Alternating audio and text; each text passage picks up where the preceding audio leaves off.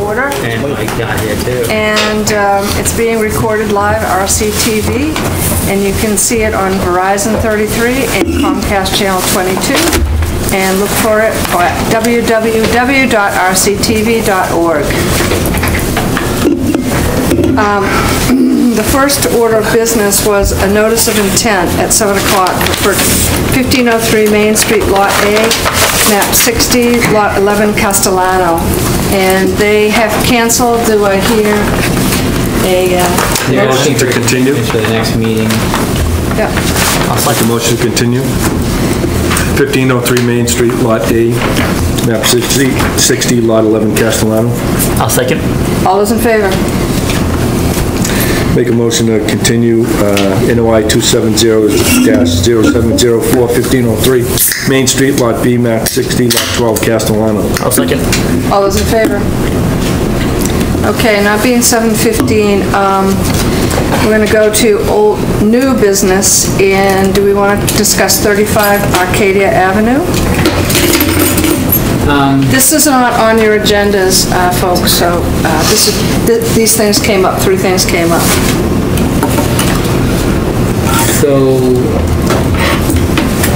35 Arcadia Ave, I got a call that there was some clear cutting out there, and I wasn't ready to set up that one yet. So let me just look for the map geo.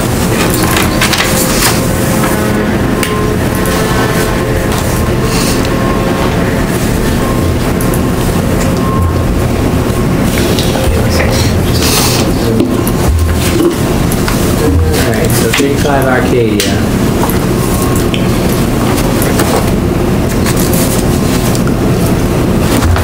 That's it.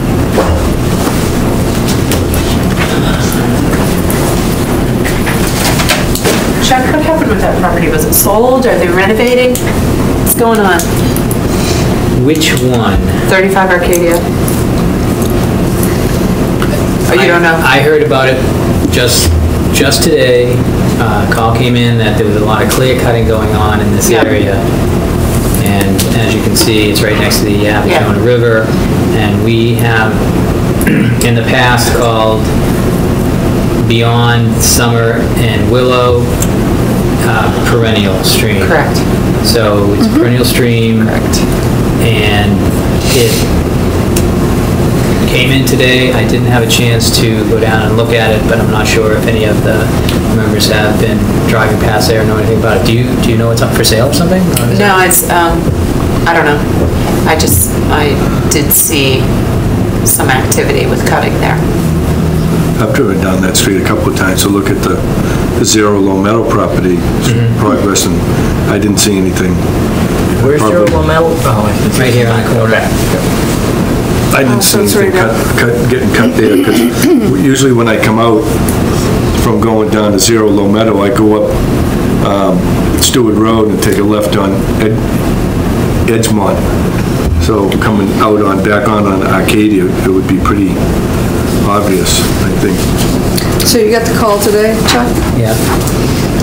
My plan is to go out there tomorrow and see what's going on and make a report to the commission, but obviously they need a permit to cut down trees in that proximity. I'm not sure how many they've cut down at this point, but this is the old,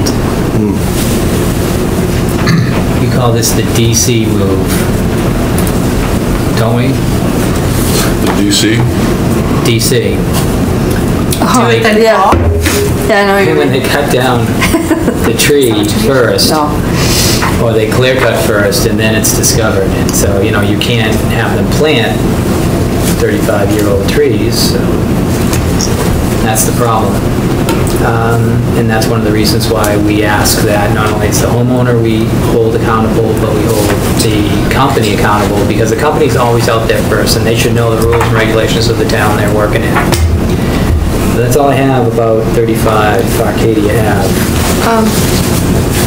So this is something that was brought to our attention? It's brought to my attention today. I called up the reporter, not a reporter, but the person that dropped the dime, and called the office.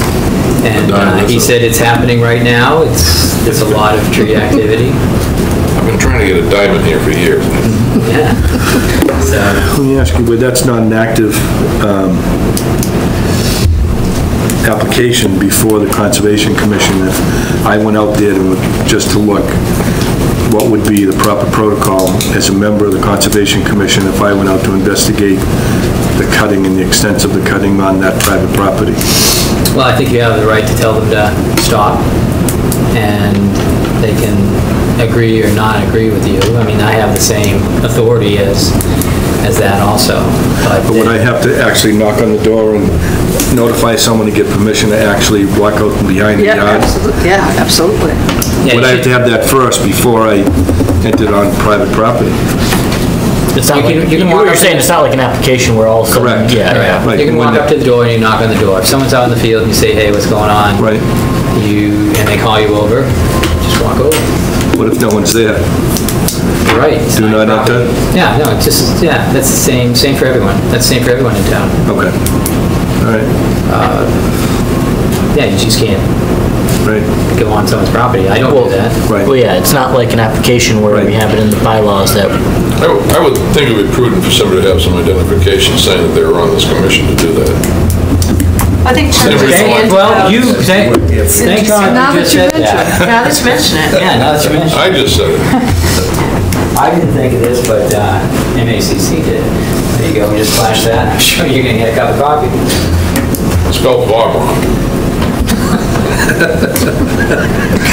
These came in from MACC, value membership, gives you the benefits on the back, but that's something. Oh, it's not a badge and a gun. I don't have It's a something. badge, and I've been here for 7 years, so We don't have any letter. I have nothing. Yeah, sometimes I You know, we're not, wonder why they're taking my word for it, but, we Well, did, because nobody would say they are that, which they are yeah, not. you know, you said their building inspector would give you a hard time, but no one's gonna say that to their company. there've been times when I've done work and I've had a letter and put it on my dashboard. Yeah, Yeah, but we don't have that here, so. it's too bad. Then she give us cards. Yeah. The Conservation. only reason why I asked that question is because if it's clearly a violation of our bylaw, then there's a violation that's occurring, so I didn't know what. So what I do is if they're gonna be difficult in the actions happening, just call the police. And I wait there for the police to come, and when it's safe, they have to stop. But if in the middle of cutting a tree down, that has to finish. Right. Chuck, could you remind us what that particular boundary is? On this 135? Yeah. It's a 200-foot, so I can measure it out. This here.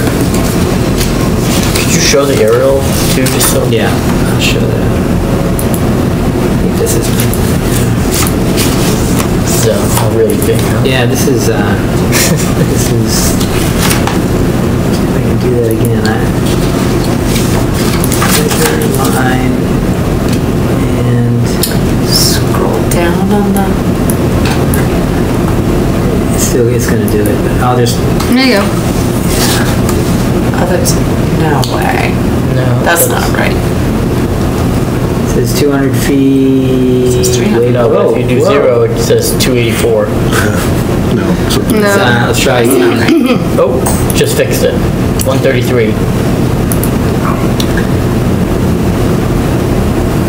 So we're getting 200 feet away. That's out about, here now. yeah. 200 feet to the center line of the road. Okay. So yeah, 200 feet way back to the line. Can you just show the aerial? Is like the back all wooded, or... is there- It usually is back there. Most of that. There's It at gets least tight there, some so- line of trees Darn good at along this. the top of that bank.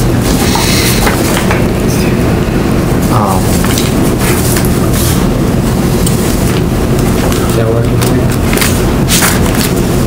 I mean, it doesn't seem like there's many. It's even more, I mean, more concerning, but... All right.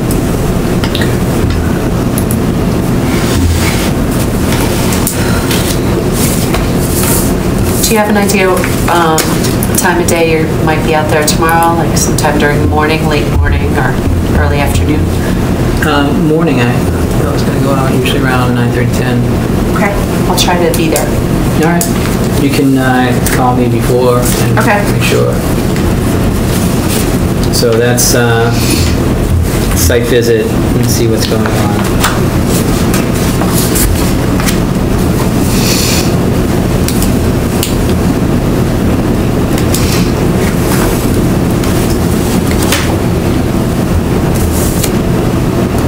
Next is 7:15, do I hear a motion for notice of intent 270-0709, 125 and 126 as a circle? They're continuing as well? Mm-hmm. Make a motion to continue? Second? All those in favor? Okay. 107 Main Street, check. 107 Main Street, the owner, Michael Palmer, was sent a certified letter asking him to come to this meeting and discuss some of the work that's happening at his site. So I don't have current pictures, but I'm going to start off by showing you the pictures from I guess 2011 or 12. Some of you might have been on the commission at that time, and you can fill in anything that I'm missing. But one picture, just so what this picture shows is in the background that tan cube is the dumpster enclosure, and behind it seems to be an improved gravel area, so with curbing. Remind me the property. Yeah, 107 Main It's a Street, used to be restaurant. Sam's Bistro. It's Fusilli's. Okay. All facilities. Yeah. Fusilli's. Yeah. And this machinery also is part of what's going on here. So we have this plan, and let's see what this is. The next picture is. It just shows you a view. This is the back of the building, and it just shows you the fence line, the fact that there's a tree there that was mentioned in the order of conditions, this big tree to the right, or to your left. And it's still standing. The curbing and the undergrowth in this area has died off. Curbing, I don't remember seeing it. So it may be gone, it may be buried, because one of the things that's happening out there is there's some activity in the back. It looks like that this area has been extended. This is a picture just to show. There's a fence again. So this is the area where we're looking, and just beyond it, you can just see at the bottom there's a little bit of the gravel, and beyond that is probably the curbing in that open area that's behind the dumpster.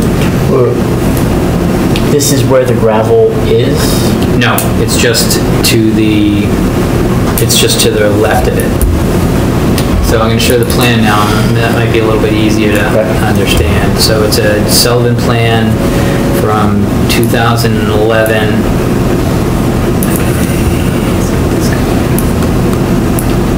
And let's just, and so the area we're talking about is right back here. Here's the dumpster enclosure. Here is, I believe, the curbing.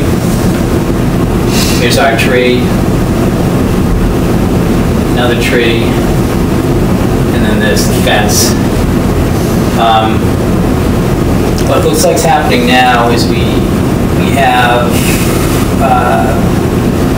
So there are bounds and bushes? There seems to be something like this going on in a cleared area with crush and run out there, which is creating additional parking, storage, snow storage area, I'm not sure, but we're getting a call from some of the neighbors.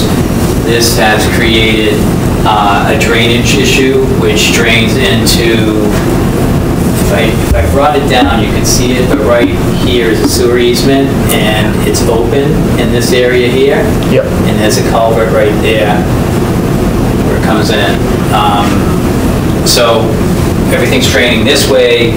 These people, although there's a really low depression in the back here, they're saying they're getting flooding a lot. They're conscious of whatever happens in this property directly affects them, and they want the town to kind of be on top of this. There are no permits for this additional work. So what I see from this plan that is part of the order of conditions is this gravel area here and these shrubs. It says river rock in here. And I think that's what was going to happen in between the curbing. There's no trees there. I think there's no shrubs there. What would be no the point of trees, that? and there's only something vegetation here, and a lot of this is missing also.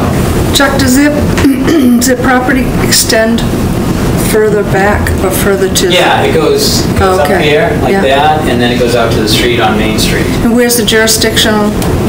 So It's the stream, and is there there's a anything? stream, and there's something up in this area here. So this might be a buffer zone activity. Now, when I had the opportunity to talk to the neighbor that made the call in the first place, got the town alerted to this, I did say that there's no permit currently on this project, but we haven't looked at it, and it might be allowable. But you'd have to get your permit first. So right now, Mr. Palmer has done this work without the commission's knowledge. So I sent out that certified letter. I haven't heard back on the certified letter, but Mr. Palmer did talk to Julie Menzier, she's a town planner, and they're in contact. I asked that if she contacts him again or he contacts back, that make sure he understands that not only conservation's looking to talk to him, but so it's the building department. Just with what's going on, and do you have any understanding from when Dotted line, 25 and 35 is on this the was before plan. my time, or I wasn't involved? Right about where he can see the Why box. did the curbing go back, and there's this gravel area? Was there no curbing? So my Between understanding, there? this project came into effect, just looking through the old plan, I don't want to we need to look at this under our regulations. Yeah. This was approved under the old regulations, where it only takes one indicator of wetland to create a wetland line. And this is the wetland line right here. Now, I don't know if you guys remember Meisner Graham, that guy that came in, and he also did Border Road. That's the guy that did that very small lot on Border Road with a big pile of dirts in the back next to the highway. He did this project too. So, so he knows what he's talking about.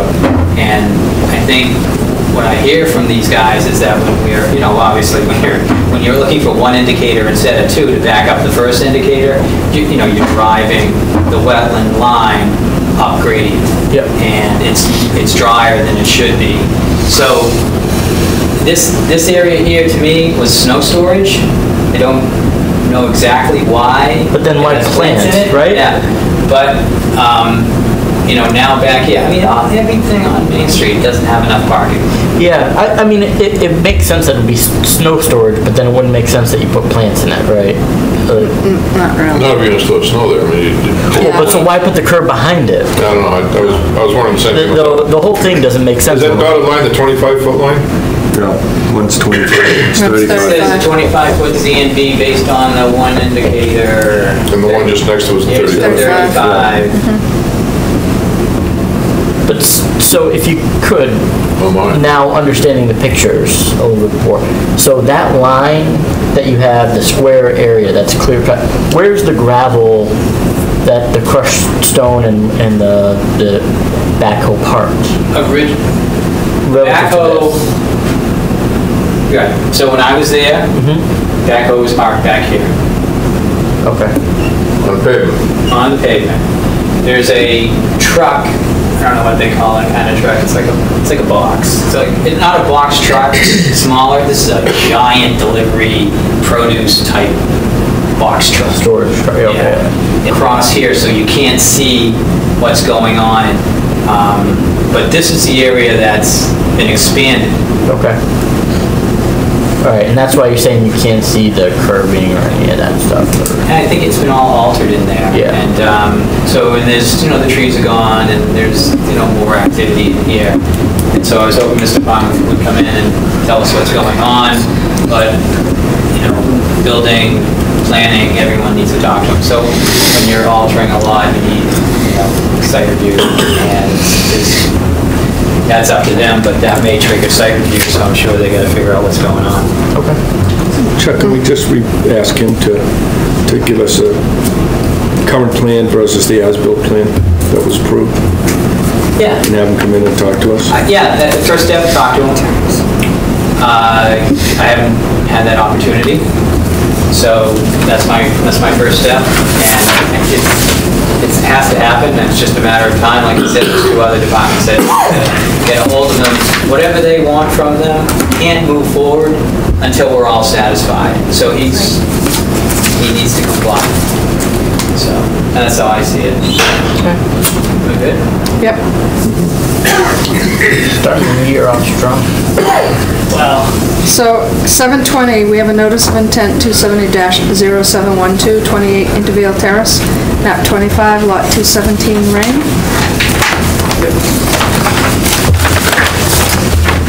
So I think last time I was here, there wasn't the notice of intent number. Right. That's since been in place, and I think we were okay with everything the last time. We just needed sorry, I forget the official term you guys called it.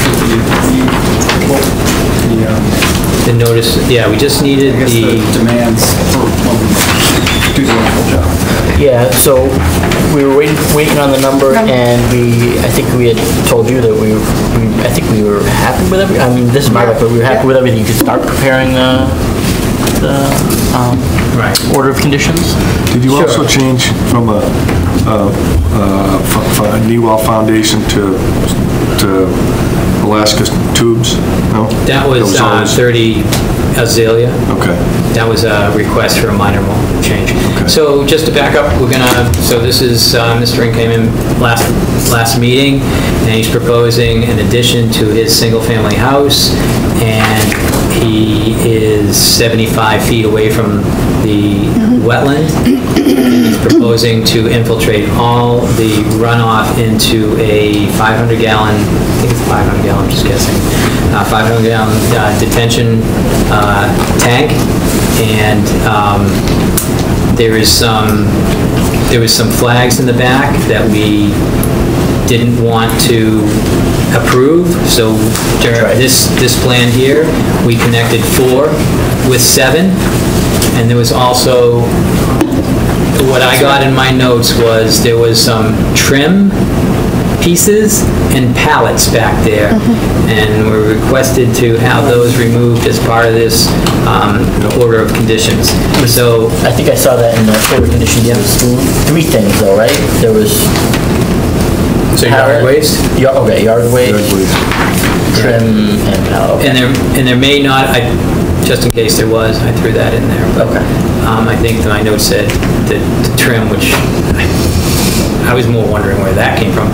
But I did prepare the order of conditions, and I sent it out to the commission, and I didn't get any comments back on it. But I think that everything that you're looking for is in it. Okay. Yeah, Yeah, I don't have any comments. I did read it today. All right, so at that point, I guess we're looking for a motion. If someone would like to... Make a motion? Did we close this last time? Make a motion to You could close. probably start by, where is it on the agenda? No, it needs to be closed and issued. Can't issue. Do I hear a motion to close? Motion to close NOI 270-0712 28 Intervale Terrace, map 26, lot 217, Ring. Second. All those in favor? Make a motion to issue order of conditions NOI 270-0712 28 Intervale Terrace, map 26, lot 217, Ring. Second.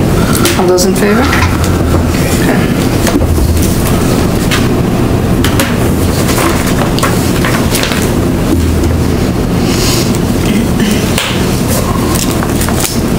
Bren, that'll be ready tomorrow. Okay.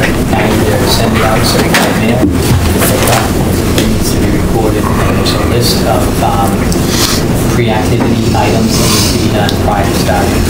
So I usually give you the order of conditions and that list. So the list is quite simple. Erosion control, put up the DEP sign, make sure the order's recorded, things like that. So it's not just typical kind of things you need to do before it starts. Do you have to go out and see the? I will do a site inspection prior to it starting, but you're okay to, continue on with your building permit or, plan the process at this point. There's a 10-day appeal period, but I'm sure by the time building permits are issued, that should be fine. 10 days from tomorrow, right? And 10 business days. Okay. From when it's filed. Yeah. And I'll sign it tomorrow, so 10 days from tomorrow. Okay. Would you like to pick it up, or do you want me to send it out to you, certified mail? I pick it up at the time works. Anytime before 2. Anytime tomorrow, and then Monday through Thursday, anytime between 8 and 5:30. Okay. And Tuesday, we're here until 7. Okay. All right. Thank you, boss. They'll be in the drop-up. There's a pickup bin, so if I'm not there, just ask anyone that you're looking for something to pick up there. Okay. All right? All right, cool. Thank you very much. All right, thank you. Thanks, have a good night. You too. Okay. Next on the agenda is notice of intent 270 dash, I don't believe we have a DEP number yet, for 44 Roman Lane, map 50, lot 36, Carroll. And before we start, I have to read my spiel. So this is a public hearing. It's now open and being conducted concurrently under the authority of the Massachusetts Wetlands Protection Act, Mass General Laws, Chapter 131, Section 40 as amended, and the Reading General Bylaws, Section 7.1. Hearings conducted in the following manner. Applicant presents the proposal. Commission receives reports from the administrative advisors and other town departments. Commission will address questions and comments to the applicant, and then public will be given the opportunity to ask questions. At this time, I'd like to introduce the members of the commission, starting on my right. Bob Hayes? David Pinette. Anika Scanlon, Vice Chair. Rebecca Longley, Chair. Michael Flynn. Chuck Tirani, Conservation Administrator. Good evening, Madam Chair. My name is Jim McGrail, representing the Carrolls, Matt and Susie. They're the owners of the property at 44 Loma Lane. Would you like to keep going? Sure. Okay. So there's a long history here, as I think most of us are aware. We did talk about this, I think, in the formal session in November, I believe, timeframe. Just for a brief history, approximately 6 years ago, the Carrolls had a Oxbow come in and do a wetland delineation that they relied on to proceed with their project. At that particular time, the board rejected, for lack of a better term, rejected that delineation. The Carrolls appealed to DEP. DEP sided with the Carrolls, but they didn't protect their appeal rights in time. So as a result, there was some back and forth between the commission and the Carrolls relative to why not the Oxbow line, why the town thought the line didn't work, and as a result, there was a lot of back and forth. I got involved, and the whole idea was to start fresh, to start anew, to just back up, and for the purpose of that, we submitted a new application, a new notice of intent. I worked off of our meeting, informal session that we had back in November. Since that time, Chuck and I have had a couple of conversations on the phone. We've also met in person a couple of times to try to, come to a meeting of the minds with the commission. We use the Oxbow line for the purposes of the application, but we also know that there's going to be hopefully some give and take as a matter of this application. The Carrolls are aware of that. Chuck and I have had some discussions.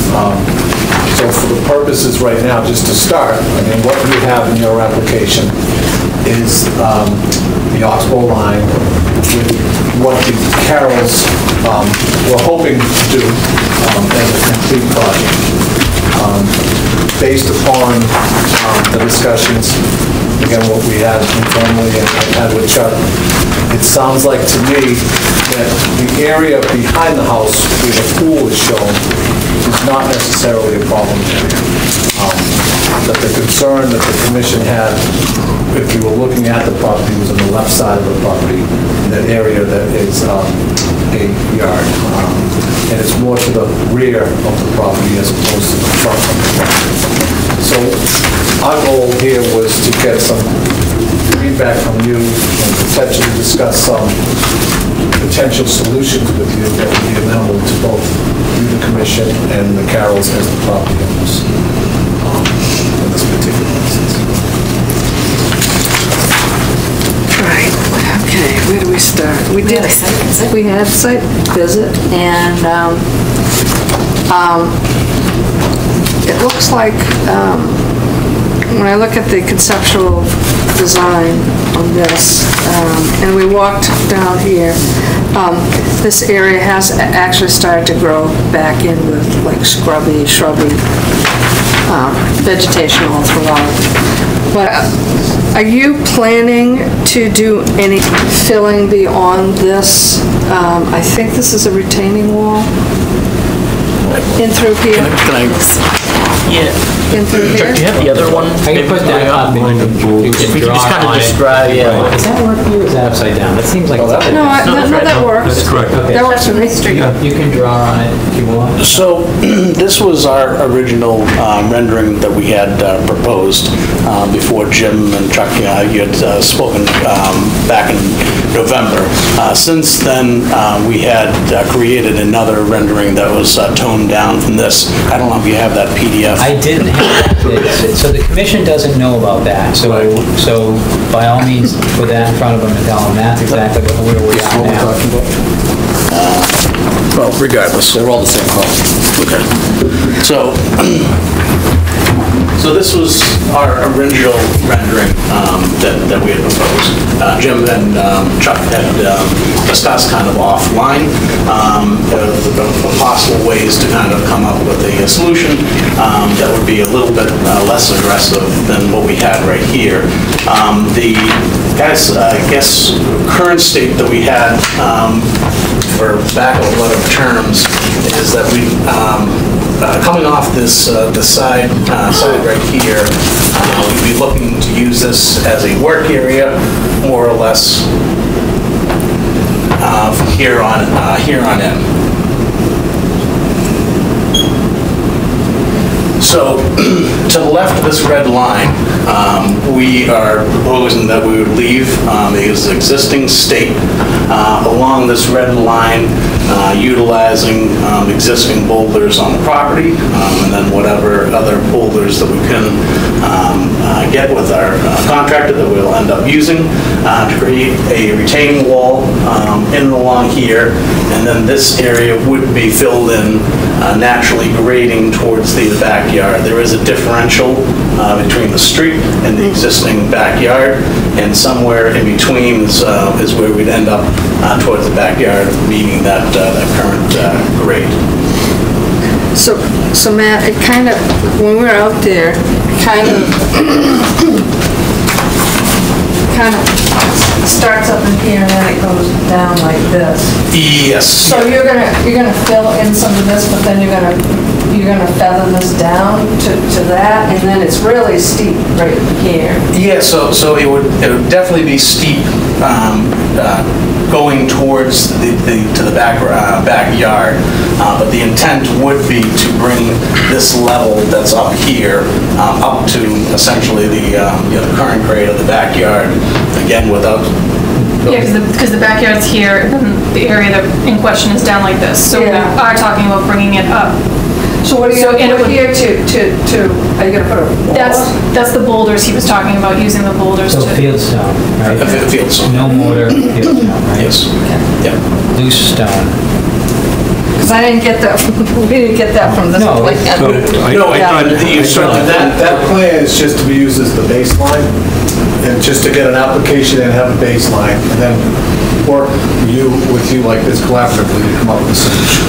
That was, Didn't he just say that that was the original plan that you had back in November, and that you, what we submitted. this here, and that you wanted to be less aggressive in the plan, and what I see here is more aggressive, you're heading more towards the wetland area than less, So, with that red line. sir, so, And when we went out and did the site visit, you know, I was kind of amenable to this plan where you have the boulder line there with leaving the rest of it untouched and filling where the boulder line is up from there, because we're still, you know, looking as to where that, if you look at even the line that's the 25 and 35 no structure zone, that your red line that you have there actually crosses and is impinging inside that.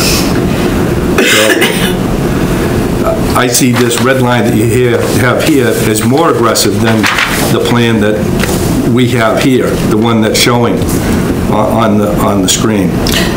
I guess Dave, I didn't understand if that was going to be left naturally or filled in. That was Right. my question. I thought that, looking at this plan, not the red line, the plan that's there, I thought everything that, as we're looking here, to the left of that boulder line was going to be left in its natural state. and it would be, yes. No. Well, No. What are you saying is the boulder one? He's talking about the retaining The wall. boulder line is, Talking about this. Yeah, right, Yeah, yeah, that's- that's what he's talking about. No. So this is this boulder line is for the purposes of studies. This was, his proposal right now as submitted was to do all this. So Which is what, can you elaborate on Yes. what all this is? Is it filling So and so there was a lawn, or wall what's going along. what is that? Sure, so there is not a wall today. Yeah. Correct. Right along right here. Yeah. There are 6 to 7 existing Yeah. boulders Yeah, right we there. did see those. Right. This right here is just for the rendering right here. So again, what we'd be proposing would be to the left of this line right here would be left existing. Natural. Natural, thank you. Again, I know that this rendering of what you are looking at right here isn't what I'm saying right now, but again, in lieu of what Jim and Chuck were speaking of last month, this is what we had tried to kind of come back with, to kind of soften it going out into this area, knowing that when we were out there in May and June of 2017, that was a point of contention, that area. I guess, Dave, I would ask you, we were out there and I was walking on this side of their red line in the back. Right. I didn't think that was wetland, but when you go down. right, and to the left of that. Yeah, and Anika did some snooping and found a line from a 93. 93 from 34 Roma. Yeah, there was a line that actually went into 44 Roma, and we always, and I can see wetland vegetation down there in that corner, so I think. You're talking about Yeah. So basically, I guess to make this look like what you're talking about, take all the shrubs and boulders to the left and run them right up to the red line, so to speak, whatever that natural state is. Yeah. And then on that red line, you're suggesting that you want to put some kind of a barrier, retainer, fieldstone, no And it's gonna be lawn. whatever. Boulders. Fieldstone, boulders, lawn, everything to the right of the red line will be lawn. Yes, so Bob, taking this area right in here, essentially would be hugging this line right here. Everything to the left of it, you leave alone. Correct, yes. And this area, like I mentioned, starting at the street and feathering towards the backyard, reaching this current level of the backyard, which is about a 2 to 2.5 foot differential between this area and this current area right here would be filled in, and then we'd be seeding into one. Yeah, so having this in mind, maybe we can look at the site, just because there's contours on that, it might help give a better idea if we could almost draw the lines. All right, so I'm just going to switch to the flagged plan. Can you see that? Oh, We have to erase that. Don't erase your line, though. rotate. Well, but I just wanna make rotate that around, Chuck, so it's the same direction. Sure. Yeah. There you go.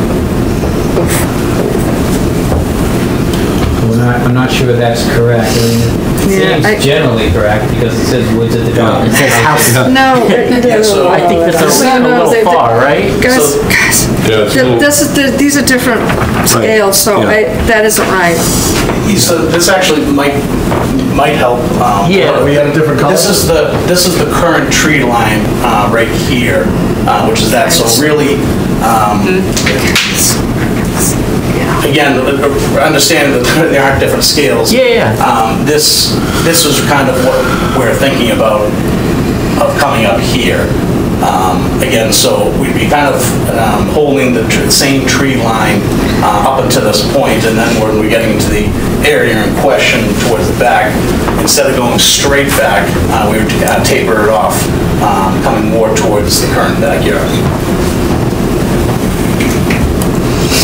What are the, you have trees that have orange ribbons tied around them? What are the orange ribbons indicating, or pink ribbons that are indicating on the trees that are in the backyard?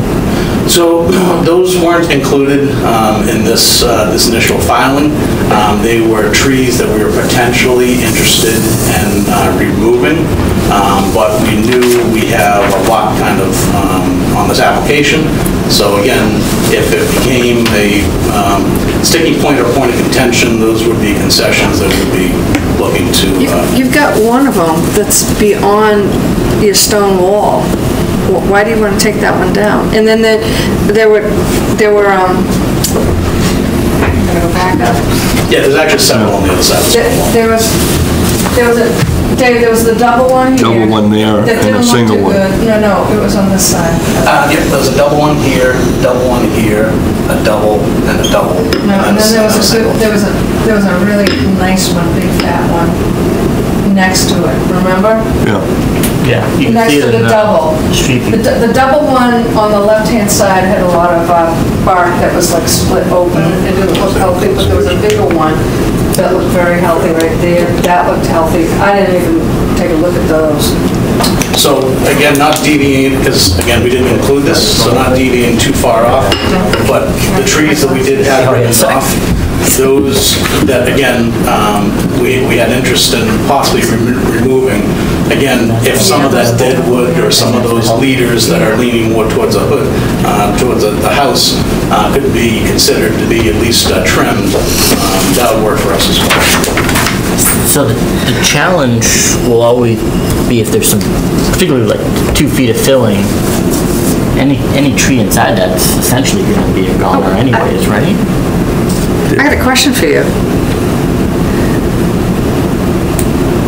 Where's your property line? Property line, as Chuck said, the woods along there, and then this is property line. So there's an electrical box right here at the corner of our property where it juts out. Where's your property line in the back? The stone wall right here. Why are you going in somebody else's property to cut down the trees? Well, when they on the other side? I've asked them, and they had no problem with me taking them down, and they had no problem with me. They're not, backside, sorry, but that's not their property. I thought you were talking about trees on the left of the red line. Talking about the blue, the tree. Yeah, the trees are back there. He said he has permission from the property owner to take them down. Okay, So just asking. maybe. That's what I was confused about. I thought the property line was a stone wall. You took them down. Yes, let us again, but again, this wasn't. But that's not part of this That's not the point. application. Okay. And I understand why it has. Why isn't it? Yeah. I don't know why. I mean, Why wouldn't you put this in the, why wouldn't you include everything? Because you'd have to come back to us Yeah. again. You know how much you like to. Because I think because this is our area of focus up right here. And again, with the history and the convoluted path that we've been We tried to going keep it apples to apples. on, we're trying to keep it a simple. The original application was about this, wasn't about those trees. So we try to keep it the same as it's been. That's what we try. Did everyone look at the trees enough to know if? No, Dave and I looked, and Nico. I looked at the ones that were straight away. Yeah, the ones right on your property. To the left of the house, the left edge of the house, if you follow that back to where that clump of rocks is there, there's a fairly, probably a 14-inch oak that's there, that's right on the stone wall, that's a very healthy Right at the edge of the tree. existing lawn. You know, and the stone that fence. double leader that's there, one half of it is fairly dead, the other one is leaning toward what would be towards the pool. I mean, I wouldn't have any trouble taking that down, but the rest of the trees look to be pretty healthy trees to me. Yeah, so again, if they could, just dead wood could be removed, or the leaders in question could be removed. It's actually too bad I was home at the time. I wish you folks were out there. It probably would have helped us a lot now. The question that I have is because I was under the impression that this is what you were desiring to do. And so I guess this red line is just kind of coming out of left field to me. I don't think you're understanding what was proposed in that plan. What plan? There was a lot more filling on the plan that you're looking at. This one? Yes. That's It was what I heard. vague, it wasn't explicitly stated. That's why I asked what you There's not much fill in. written I know, here but that that's what they've says this will indicated tonight is right, that. Right. Now it's In going terms of- this way. The proposal just said, it said that there was grading, landscaping, and providing a retaining wall at the left side of the property, planting native plants in the undeveloped areas. Also seeking to install an in-ground pool. So when I see this is what I was going by when we did our site visit. And I also was going by the adjacent property as to where the wetland delineation was in the adjacent property and where that crosses into your property, and it's not near where this wetland line is. And I know that this wetland line, that's been part of the contentious bit of this right straight along. So, where you weren't going way over there where that was always kind of a contentious point, I really didn't look at the rest of it. So, and you really don't have any delineation as to where this red line is on something like this. And it's not on it. Yeah, so It's because we wanted it, part of this, as much as this is a public hearing and at the start of the initial application process, we knew there was going to be a compromise, hopefully we knew there was going to be a compromise solution that came out of this. And we didn't want to go keep spending money. So we wanted to get some feedback from the commission as to what was plausible, what wasn't plausible, what didn't work, knowing full well that we're going to have to come back to you at some time with a more formal, updated plan that's less intensive than what you're currently being provided. So let's think about, let's put this into little blocks of development. What does the commission feel about the pool in the back of the house to the And just to add to it, the pool meets the standards by the Conservation Commission with the flags, so it's 35 feet away. Yep. So I don't know what the size of the pool is, but for us, it's fine, and there's plenty of vegetation, so he's kind of creating vegetation there. I don't think you're doing major grading there, you're kind of working with the level that's there. So it's just kind of plant a pool and plant some plants in that area, so. I don't see a technical obstacle to the pool and the vegetation surrounding it. Great. I myself don't even see much of an issue with if we took that sort of that line that comes out perpendicular to your stone wall in the back, just to the left of the house, sort of what we've been calling the border wall. I don't see much of an issue even with kind of making that the edge of your filled lawn area. And that's the extent, that sort of, the edge of that area is the extent. And those are the things that I think in good conscience, knowing the variety of wetland lines that have been out there, could see justifying permitting. I think the rest of it starts to get a little bit more dicey because of the history of a variety of lines on the property and next door,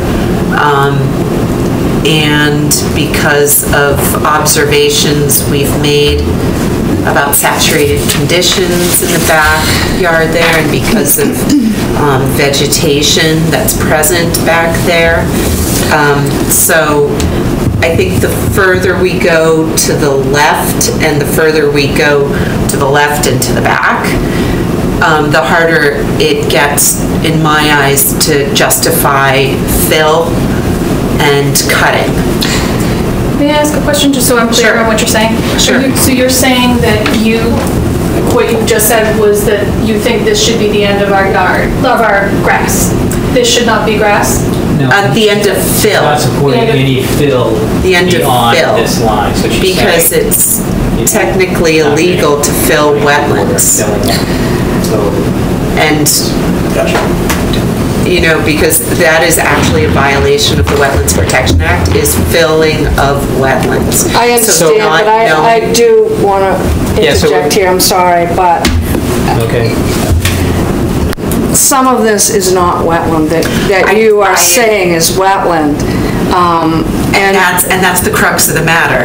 Well, you could see where the high bush blueberries and the sensitive fern were, and they were really, and you have some corroboration from next door, and there was a line that came in like this, okay? A line of what? A wetland from the 93, from next door. 93 Yeah. subdivision. You might. I just, this to me did not appear to be wetland. And when you say, that when the guy from DEP, Mike Abel, did those things, he was really over in that area. And there were other areas, but there's a hummocking stuff going on. Between the hummocking and then literally putting whatever those locations are on the plan, so that you can sort of set up the setbacks after that. Are you going to say something or not? I'm just waiting, I'm being polite. Oh, okay. This is a new show. So, 2.0. Chuck 2.0. May I? Please. Thank you.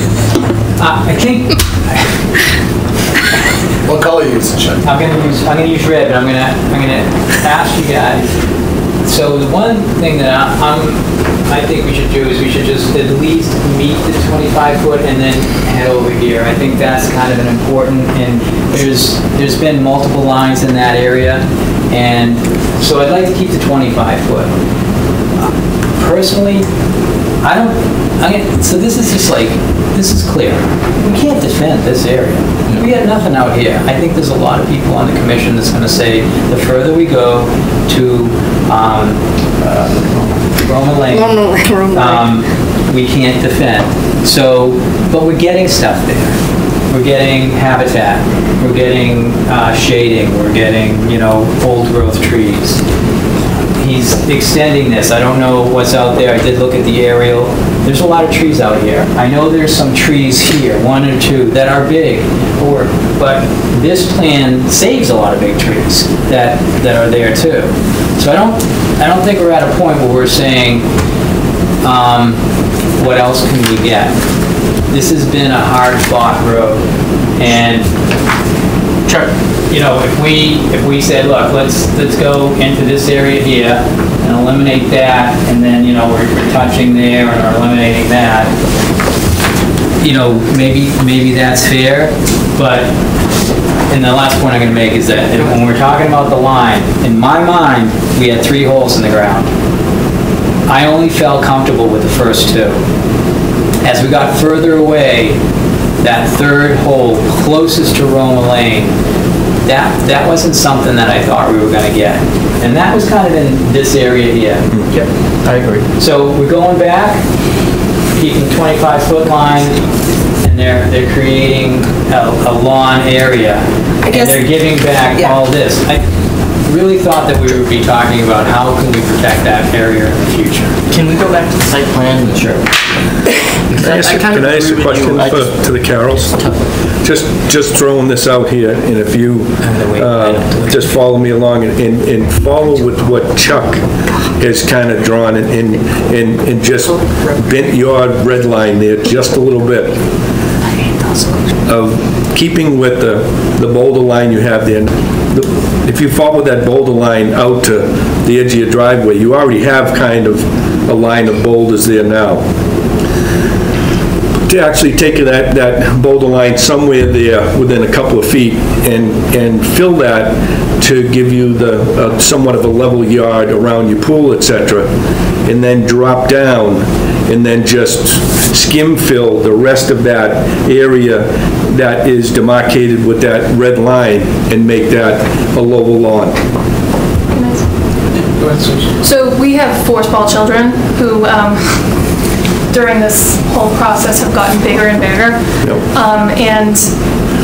One of the main problems that they run into is that our driveway is right there. They play basketball, and my son has to run Goes down that hill through the thorns to try to find his basketball. If you were at my house, you probably saw we have a net there to try to keep the basketballs. That's my main concern, is that, you know, we've got 2 boys, 2 girls. The boys are playing basketball out there, and we were trying to get them a yard that was as close to, you know, level that graded down to match the backyard.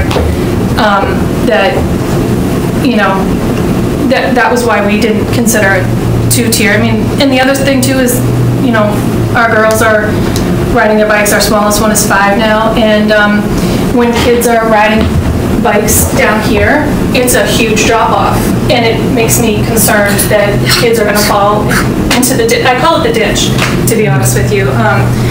So that's where... Does that ditch ever fill up with water? Does it fill up with water? No. So are you advancing that you want to fill that area that's right up adjacent to your driveway level with up to the sidewalk height? So definitely hear what he's saying. I think it would start a decline right from that point, so there would never be you know, kind of a spot where this would be necessarily flat per se, but I think it would basically starting here, start that downward gradient to start matching in and around there. So that's kind of, and something that, in line with what you're talking about, Chuck, something that I feel like I could get in with, and I can play with this a little bit more. But so Chuck, you're talking about tying in a little bit to the 25-foot. You know, I don't know, if you're going to fill here, these trees are going, right? If you're going to fill, the trees aren't going to make it. So those should be part of the application. The only thing that you can potentially do is if you tuck it around. The thing that I see is, you know, some of the trees in this area where maybe they're outside of the tree line, or and this 91 contour that has always kind of, I don't know, I've in line with what you're saying, I see something like this as you're trying to get this area all to, I think this contour is 394 or something. What's the 94? You're trying to get all of this to match the this 94 contour. Right, and I think this is essentially like 3 foot of fill in this, 2.5, 3 foot of fill in this area. And just like you said, you're something to, so this isn't as soft. Exactly. Slope. Yeah, and it's an area closest to the house, the area that receives the most activity, the most light, and the most disturbance based on what's existing now. Well, and what I like about this, to be honest as well, is so right now, this is an area, no matter what you do, things are occurring, is that a rock wall, it's essentially a delineator, and it's providing more protection to this area anyway. And what we had hoped that this line would represent is that fieldstone boulder rock wall that would serve as a purpose so that we can fill in to create the grass area, but more importantly, essentially define our work area where everything to the left of this would be left undisturbed and natural in its current state. Anika came up with a suggestion. We'd asked. Switch back to the other plan? No, just leave it. We just wondered if you would be amenable to staking that line out in the field so that we could take another look at that. 100%, and even if we got to a point where we came to an agreement where that line prior to the work, we were planning on using Bill Labriola of Labs Landscaping out of Wakefield, and what I spoke to him about before any major work had done, if he had the boulders on site, to just drop those boulders down to represent where our current work area would be, and if we wanted something pulled in closer or something pulled away, at least it would be at that point before something was completed. But to your point, more than happy to throw a few stakes down and throw a few ribbons around it to kind of better yeah, I think before you do the boulder work. I put the ribbons and the stakes in before the boulders. No, it wasn't a permanent, putting the boulders in from a permanent perspective. Just to show you the cart before the horse. But still, You can do the work with stakes. Yeah. Or Do you have a little proposed stones. for that red line there, keeping it as about where it comes across the stone wall there, close to the 25-foot line that is existing on here now, and then that line that you have, the line that's drawn right there. Do you have a contour height that you are proposing to fill to, predicated on this plan? So this plan is predicated on that right there. Clearly can't see that. Right. However, I do have a black and white that does have the topography on there. Your backyard goes from 99 to 93. Stick with this. So if you go back to that other plan, what I see here. No, keep that plan that stay up. There's a wall and steps right here. So the 99, they're cutting down in this area. So the 94 that I see, go ahead, but just so you can kind of see that. That 99 is high relative to what they're proposing to do. So what are they meeting, the 93? I think they're meeting about the 94. So if you think they're meeting the 94, okay. This is the 94. What I wrote on right here is the 94 contour. This is 94 right here.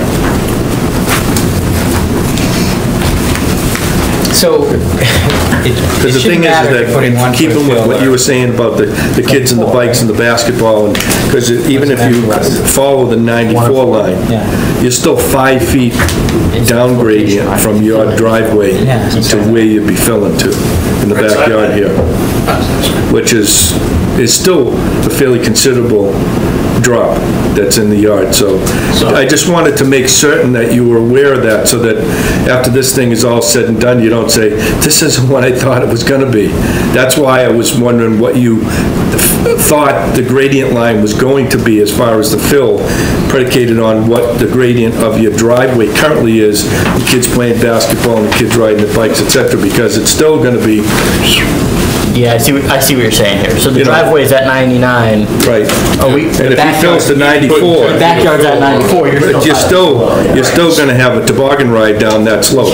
Right, so, I mean, if we're at 99 right here, you know, I would imagine there would be a precipitous drop right there Right. reaching that 94. So there wouldn't be a drop off to 94 at this point. Right. So that's why I was just kind of wondering what your target gradient line was. Okay, so I guess our gradient line would be 99 here at this point. If you want it close to level with your driveway, it would be. Right.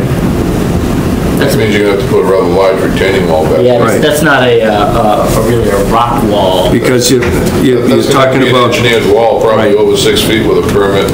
because you're basically between the edge of the woods, that's at 90, and your driveway's at 99, so you're 9 feet gradient difference Well, there. he's not looking for a perfectly So- flat lawn. He's gonna grade it down towards the back and towards the side. So when he meets the side, Yep. hopefully he's at that fieldstone retaining wall that he wants to use. I mean, that's something that you can work out. Again, they're here to just try to figure out where they can work and where they can't work, and then I heard them say that they'll come back with plans that are more definitive of what the final product is and take into consideration things we've asked. So, I don't have a problem with the squiggly red line, if you want to call it that. But I would like to see it in real space I would out too. of the site. Yeah, That's a good Because idea. we're sketching Yeah. it on the plan. yeah. And that's all well and good, but the plan is a proposed change from what's existing. And I just want to see it in real space, because I'm And that was familiar our with the site. expectation all along, that that's what would come. We obviously didn't expect, well, I can't say approved. We thought that would be what we're doing right now, a little give and take.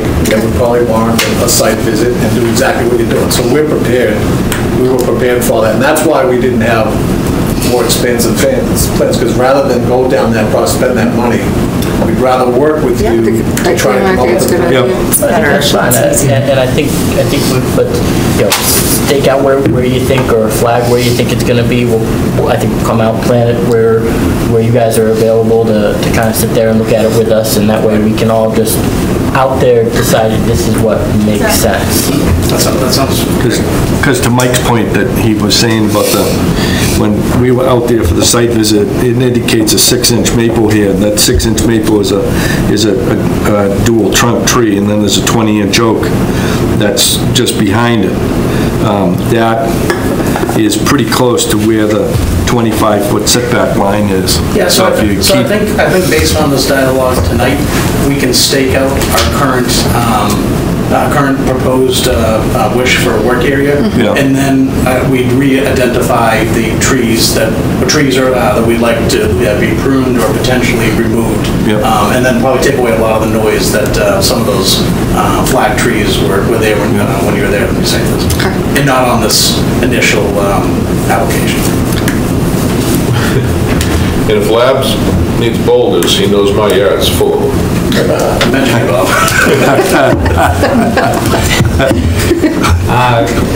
Can you just, so you said you'll remove some of the noise, some of the flag trees. Do you mean you're gonna take some of the flags off some of the trees that you're gonna prune? That's Yeah. flagged. We'll show you what we'd like to have pruned, or if there's a tree that's flagged, that would be a tree that would be looking to be removed. Okay, one, And any, again, I know there were a lot flagged up there. A lot of those really are inconsequential to us, so we can kind of wipe that off and kind of quell those concerns as well. all right, so one last, well, I have a last question, but I'm not sure anyone has Any other the last question questions? yet, but I was just wondering, and it didn't come up, if this area here, so in the give and take, so now we're talking about this side. And whatever part of this you want. Are you willing to leave that natural in perpetuity as part of the project? I wouldn't want it baked into our order of conditions, but yes, that is our intention. That This delineation of a work order for the intent of this application would be our, we don't have, I guess we don't have any intentions of going beyond there in the future. But again, we're probably going to be buried in the backyard. But in the event that we want to move, you know, I wouldn't want necessarily the property to be tied to something in writing. If you're gonna start burying people in your backyard, you need a whole different permit. Yeah, that's true. So Jim, do you have a suggestion? Because I'm going to just throw it back to the commission and say, the offer is, at this point, not to develop the land beyond the red line, but maybe you want to say that differently, so they, I mean, we talked about maybe calling it something different, but we usually have an area, an untouchable area, a natural zone, something like that, that we know that for giving up some of the more important areas, they can be created somewhere else. So there's that give and take going on. So I don't know if anyone wants to chime in, but, this is not, from what I'm hearing, this is not forever. The next property owner could bring this all up again and start pushing that line back. Well, he'd have to put together a wetland. Just put it out there. It's fine, it's fine. But that's certainly not something that they can protect against if somebody else buys the house and wants to do something else. If they're... They'd approach the commission and say... Well, so like over at Reading Woods, where they had that 100-foot line around the wetland, is it Reading Woods? Whatever. Yes, it is Reading Woods. Yeah, Reading Woods. That was well beyond our usual 25-foot zone of natural vegetation, but it was just called the natural zone, and it was protected. So no one's going to go in there and start mowing. Does that go forward with a deed? Well, if it's on the order of conditions, the reason why so then 10 years from now when no one's here and someone else who bought the house looks at it, they'll read the order, which you would always do with a new project. You would just look back in the file and say this happened, and they would understand that this area was supposed to be protected for this other work. If it's not, then, you could get that creeping going on over a lot of time. Maybe if it's not the whole area, like I said, as we get towards Roma, it's harder to defend, but maybe something in the back. Just throwing it out there. You guys need to think about it. What about asking to have anything that's inside in that area there that's inside the 100-foot buffer zone? So that would still leave 30 feet, 40 feet from Roma Lane into the property at the very edge that would not be within the conservation restriction. Sure, based on the line on the other plan. Right. So, that would be, it's somewhere up, it's a line that's pretty close to the front of the garage. I guess I would be hesitant to particularly use the term like conservation restriction. That's a very official... It's hard and fast. ...line. Yep. I guess I would want to see something in our order of conditions that indicated that as part of this project, we did not want to see that area, not necessarily, but part of getting this project approved was that there was going to be this field stone wall, and the area to the left or east or whatever direction it is was going to remain untouched. And it is up to a future commission, if some future owner came, to sit there and say, no, that's part, for this pool and all that work to get done, you had to have that there and that should remain there, or they can look at it and say, you know what, that was what that commission did back then, but we're doing it differently now. And at least have them have the ability to make the decision, but have the wording in there that it's clear that it's part of this project. All right, so on your plan, we would need something that, again, a name, you can call it something, so I can say, I can identify it in the order of conditions, and if you tell me how many square feet is out there in that area, we should be fine. Or if you guys don't name it, I will, but I've used my name so many times, it doesn't really matter anymore.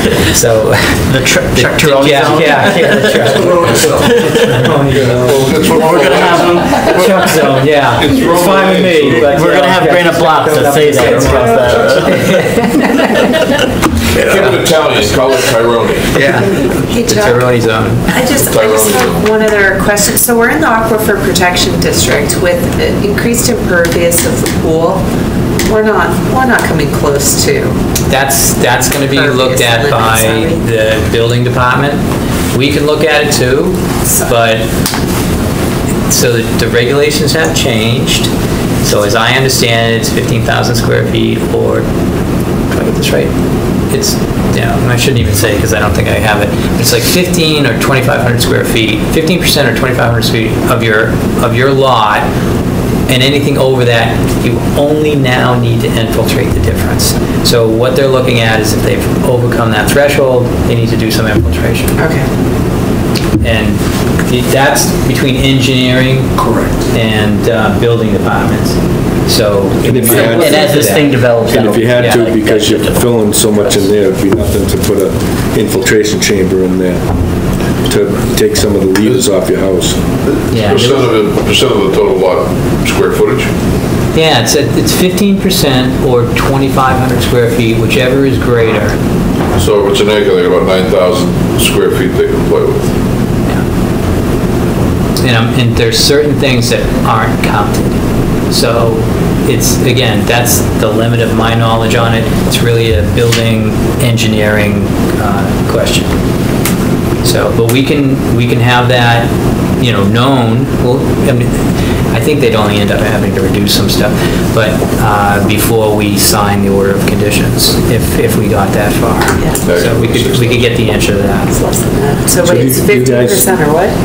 15% of 44,000, I said 9, actually, Now close they're to quoting 6. you on the numbers they said. For 20,000 square foot. Did you just look at it? No, no. Oh, it's on zoning. You guys have any questions for us? 20,000 square foot lot. So when That 25, When would be the site 33,000 visit? square feet. We do the site visit on the Yeah. Tuesday Well, it's a prior. builder's lot, it's considered 40,000, half of that's Yeah, 20. so we do the Yeah. But an acre's 44 and change, right? Yeah, 44. Yeah, 44,287 feet. There's no, that's Martin Luther King week, right? Or- Monday's Martin Luther King, There's no, that's not gonna mess up your schedule, right, for the site visit? You know, I never. No, it's because it's They're Tuesday. gonna do it What Tuesday. time would you do it? Usually 9:30. Wasn't supposed to be there. I mean, we would be available that Sunday for the site visit, but we wouldn't be available for that hearing. They're doing the second. Oh, I'm sorry. Yeah, we do this, we're doing it on Tuesday, and that's really our only day before the meeting. Would you end up, if you're not, I mean, I don't know if we're not there, would you end up continuing this meeting anyways to the next if you guys? So you're 23rd, and then you meet the, what, it's... Yeah, it's this second Wednesday. The Second Wednesday of 13th, February. February 13th. Just probably like February vacation time or something. Last year, we it's- actually had a debate on whether or not we should meet on Valentine's Day. I can see that. We did. You know, there was, a lot of us walked. There was no love on the commission then. for that proposal. So the site visit would be on the 12th then? The site visit that day would be on the 12th, right? 9:30 on the 12th, and then we'd come back on the 13th of February. Right? Are you okay with pushing it out that far? Yeah. Because they're going to be away that week, so. Okay. The only thing that I'm suggesting, just to your point of pushing that out, for the sake of the site visit, you can certainly have the yard prepped to understand where that site would be. Would that be sufficient to be done at that plan? Well, the only- And then continue from the meeting on the 23rd to the following time? So this would be pushing up the site visit and then just doing a continuance for the 23rd. Yeah, it seems like our deliverables for the next meeting are only the fact that we're going to do another site visit with stakes on the ground, and we're going to understand the trees because they have to be incorporated into this plan. So another site visit doesn't really seem like we're going to do a lot of movement on that, but if we felt more comfortable with what we saw, then we could probably start working on some plans. Yeah. I don't know how quick you guys could jump on plans, but if we got to the point where we would need some plans, Depends on where it's going. yeah. So, I mean, you're saying this, maybe you put the stakes out, you came out on the 22nd, January 22nd, looked at them, you were good with them, you give the high sign that we're good with this, what you laid out, or we want to talk to you about some things, so we need to go back out there to 12th, is that what we're saying? we can't make any decisions unless it's at a public meeting. So you wouldn't hear whether we're okay or not unless it happened at the meeting. You guys don't have to be here if that's the only thing we're deciding. Well, It doesn't, yeah. I can be here, Yeah. you guys tell me, I can be here the 23rd. I can be at the site visit on the 22nd. I mean, if you lay something out that the commission goes to and says 2 thumbs up, then we can just move this, but it's not. Yeah, you might. You know what I'm saying? What do you think? Is that what you were thinking? I was just thinking of, instead of extending it out another month, because probably on the 23rd, we probably won't get to a determination on the 23rd based on the 22nd site visit. So at least getting the 22nd site visit for you folks to see what we're proposing for a work area would at least just keep moving us along rather than pushing it up to the following, to the 13th. So do you mean a decision on if this is acceptable in some form of that? Because we won't be making an official decision until you lock everything down with some stamping. Correct, but I guess if you folks came out on the 22nd, viewed where we had staked out, and then you could say directionally, yeah, Matt and Susie, you're heading in the right direction, maybe you can come up with something a little bit more formal for us to look at on the 13th, then we can have those discussions. We can do that with or without you, just number the stakes, and if we have an issue, we'll say we wanted stake 7, moved up 3 feet, back, whatever. So if you put numbers on the stakes, Wait, I'll do the same thing on the trees as well, if that helps. Yeah. We can do all that. Okay. What is your time frame? I'm just curious. You're trying to get this done before the summer, or? Regardless of how long it's taken to get this far, but assuming we're making progress, is that your I mean, it's been desire? 6.5 years, so, you know, we've been patient. But who's counting? But the understanding would be if at some point during this winter, Mother Nature's gonna come along at some point, while they're not allowing, inhibiting any work to be done, that hopefully by the weather break in the springtime, we'd be able to hit the ground running and be able to do this. I think it's a good idea because by the time we get to February 8th, we could have 5 feet of snow sitting on that area that we're trying to make a line. The year we got 10 feet in February, we got not just like this year, right after February. Yeah. So I think the sooner the better. That's not a now that bad we can see the idea. ground. And that's what I was thinking, is on the 12th, Yeah. there might be 2 feet of snow out there, and you folks probably wouldn't be too comfortable with it anyways. Yeah, no, I think the sooner the better from that standpoint. Just for this line that's here, are you planning on having that stone wall that you're going to build there to fill against? Is that going to be level, or is that going to undulate? Is it going to change in elevation? I would say that this wall from here to here will change in elevation. Oh, will. With the slope and gradient of the lawn as it reaches towards the back of the house. Okay. So you're going to have some kind of a wall at the end of the pool to make certain that that's level around the pool space? I guess the expectation would be by the time we come around this bend, that this would hopefully be just about the same gradient. Okay. So there wouldn't necessarily need to be any more wall work or boulder work. That's that 94. Yeah. Yes, that's Are you expecting still 6 feet below the driveway. Yeah. work with an engineer to get this grading and stone wall, or use this all landscaping? To be quite honest and transparent, hoping just landscaping and not Okay. engineer at this point. But we can get topography on the plan that you're going to submit. Yes, our hope would be that whatever we agree on, and I guess if we need to put actual topography and levels on there, that we would hopefully be close to that at the final product, and if there is some deviation from that, hopefully.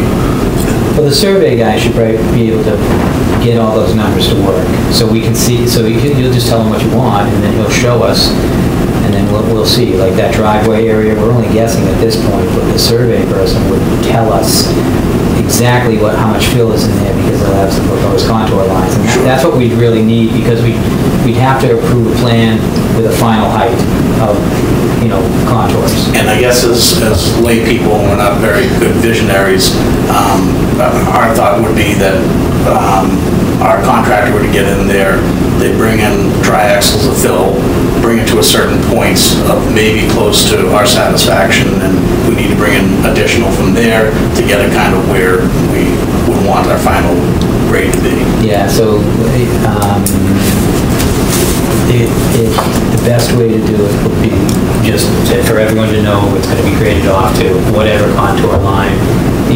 slopes down and whatnot. It might be a little bit of problem to, to get someone out there.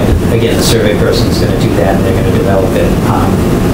And what that would solve is at the end, where you're kind of get that Kentucky windage thing, where you're just kind of like not guessing, but it's up to you at that moment to say, bring a little more in, or bring it out a little bit.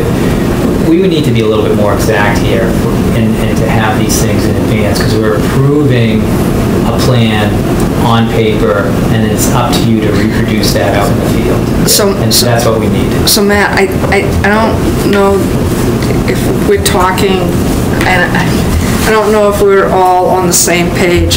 I think we are now.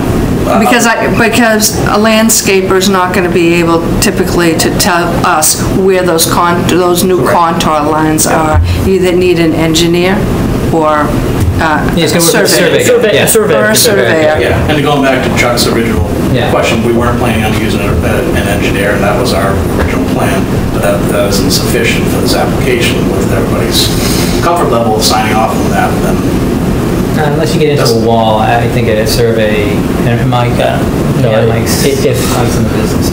If it's just filling, the surveyor would be able to do the contouring for you. If you're getting into, if the wall is getting high, the engineer's going to. He's going to be there when the site's being graded. Yeah. He's going to, put out witness marks, and you got to, use those.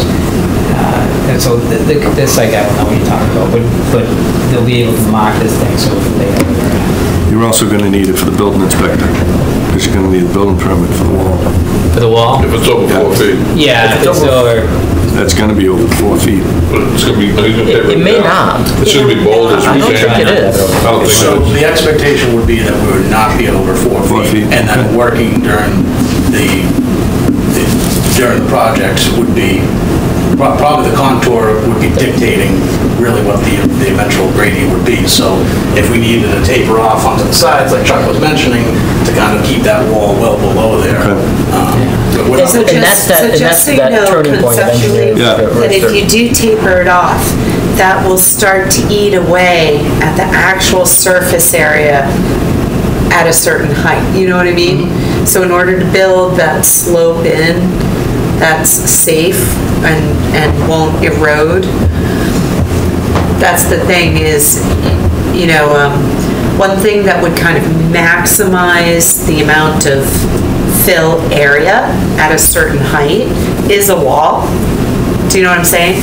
But if you don't want to go the wall route, you have to grade, and that will push the height closer to your house. A steeper slope. Do you know what I'm saying? Yes. So that you have room laterally to build up a safe slope. So getting back to David's original point, that's the trade-off. Maybe we do have to push this back where it does kind of dip below, and we do have a significant, or less than we do right here, and then it isn't as harsh of a drop to beat this area. So maybe we're somewhere in between at a 96, 97 to reach a 94, and then we're not trying to make this I don't think you're going to reach it here, but we have a 3-to-1 declination too for any fill.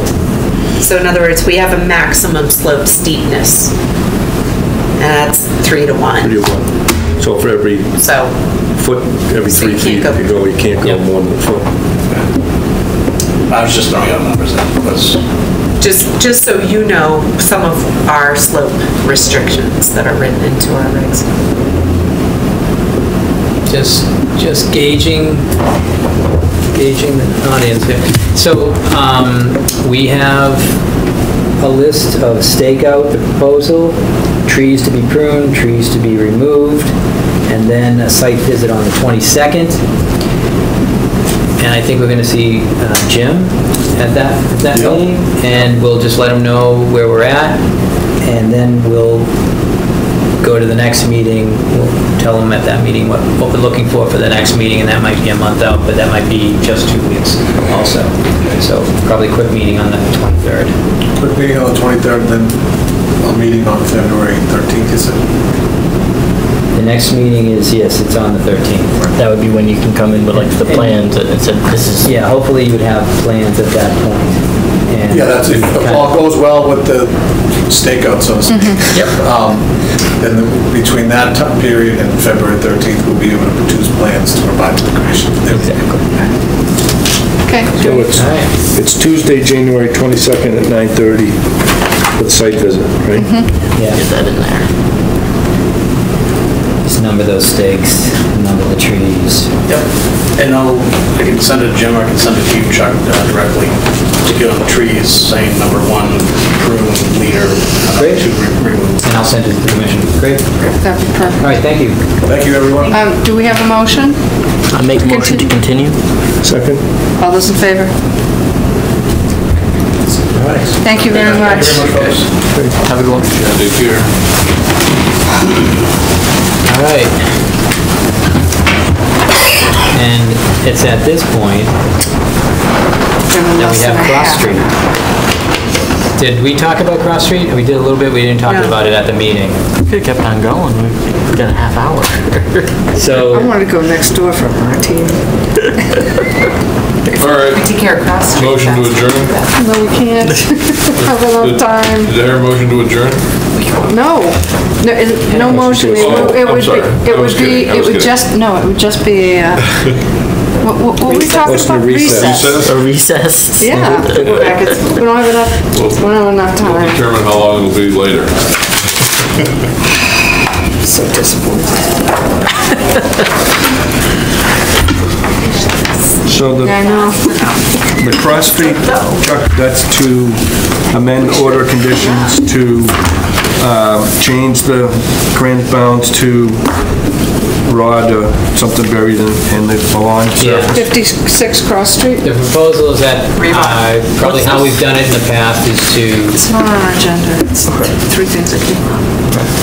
to have a granite bound visible foot or so above the ground at the property line. And then in between, since this is going to be converted into lawn, or is lawn at this point, to any granite brown would be a rebar stake set in the ground so no one would trip and fall over it. So I have this up there. Mike is going to outline the 25-foot line for us. He's auditioning for Pine Draw. 25 foot? And then there's one along the side. The other side. Yeah. Oh, boy. Here's this, Yeah, it's nice and big. I think it's right there. Chuck, is something going to get added to the plan to document on our side? So they're at How the to point- find the bounds? Yes, our as-built plan always asks to show us where the bounds are, and even though they're using rebar for some of these, they'd have to locate those also. Okay, but can it be noted that bounds are constructed of rebar? Yep. Yep, Buried rebar. that would be, that sort of little note I know. sometimes can make a big difference. When you asked that, I just thought, the survey person doing the as-built plan would know whatever language he's going to use, and if I just said, can you just mark them?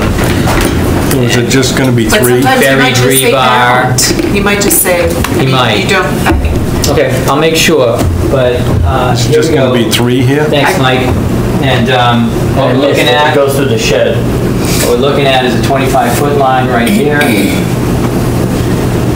And then comes down this way, and here's the property line. And we're always asked for one visible granite bound at that point and this point here. What's happening in between is, this is so for this project, we did ask the owner to get in and pull out some invasives that were along the stream bank, which is along this area right here, and also in there. This guy, very aggressive. He went in there, and I think within a couple of weekends, he had some huge piles out on his lawn, and he really, took ownership in that request that the commission made. So I'm not sure where this line is here, and we're not identifying them, but they're asking along here for sure, which is lawn, that those can be buried rebar. So 25 feet, as long as they're buried rebar, so we asked for that also. Oh, this project. Yeah. We can bury these and then just put a stake there. Is that acceptable to the commission? Yep. I don't think that needs to be a change of plan because I don't think that is a change. Because it says either or in our regulations. So. Dave, thank you for coming tonight. So, that's what I have to say. Do we need to make any kind of motion for that? Yeah, you can make a motion to accept her request to bury rebar stakes within the lawn area. I make a motion to accept the request as we've discussed. Second? All those in favor? Great. All right. Now, old news business, are you here for Glenmere Circle or anything? You don't recognize that guy? He's here for Liquid Eve. No, I'm sorry, I don't. He's the guy that did the whole presentation when we were at the senior center. Hi, Chris. Sorry. Yeah. Been a while. So he did look. Sorry. All right, so This is good. there's 20 minutes before this starts. We still haven't done Strawberry Couple Hill. things on the agenda. Strawberry Hill And Glenmere? Yep. and Glenmere. You have any questions? No, I did have a change on Strawberry Hill Lane. And I added that. You asked me to put in the silver maple. Yep. Under proposed work, yeah. Right, the proposed work is to remove that, and I left in the vegetation that is I being... noticed that we talk about a vernal pool, the vernal pool, Yeah, but then there's a little sentence that says it was decommissioned. Okay, I didn't see that, I didn't find that. So, yeah, I added that to the... Okay. Yeah, I was looking at that too. Declassified. Yeah, decommissioned, yeah, classified, whatever. It may not be decommissioned, but That it's should be mentioned plastic. every single time. No, I think That it was awful. You know, I looked into that. You know who signed that? Mike Abel? Right there. Seriously? Yep, Mr. Thornberry. Speaking of Mike Gable. That image. I need that. Speaking of Mike Gable, It's did gone. we get Plus, anything back? we're live. I'm not gonna do that. Later. Chuck, did we get anything back? Speaking of Mike Gable, did we get anything back from DEP about the superseding order on Zero Arcadia, Zero Low Meadow, about the additional trees? That want They're to be cut? okay with both of those things. Okay. And that was sent to me by the developer. So Okay. Mike signed off on both of those. Have they taken down the additional trees yet? I don't know. I think at this point, they're probably waiting for the house to be built, so it could be Yeah. really interesting. But, yeah, they had a window of opportunity, and that's long gone. Yeah. So with the changes that I made to the order of conditions for 8 Strawberry Hill Road, Make a motion to issue the order of conditions as amended. Second? All those in favor? there you go, Mike.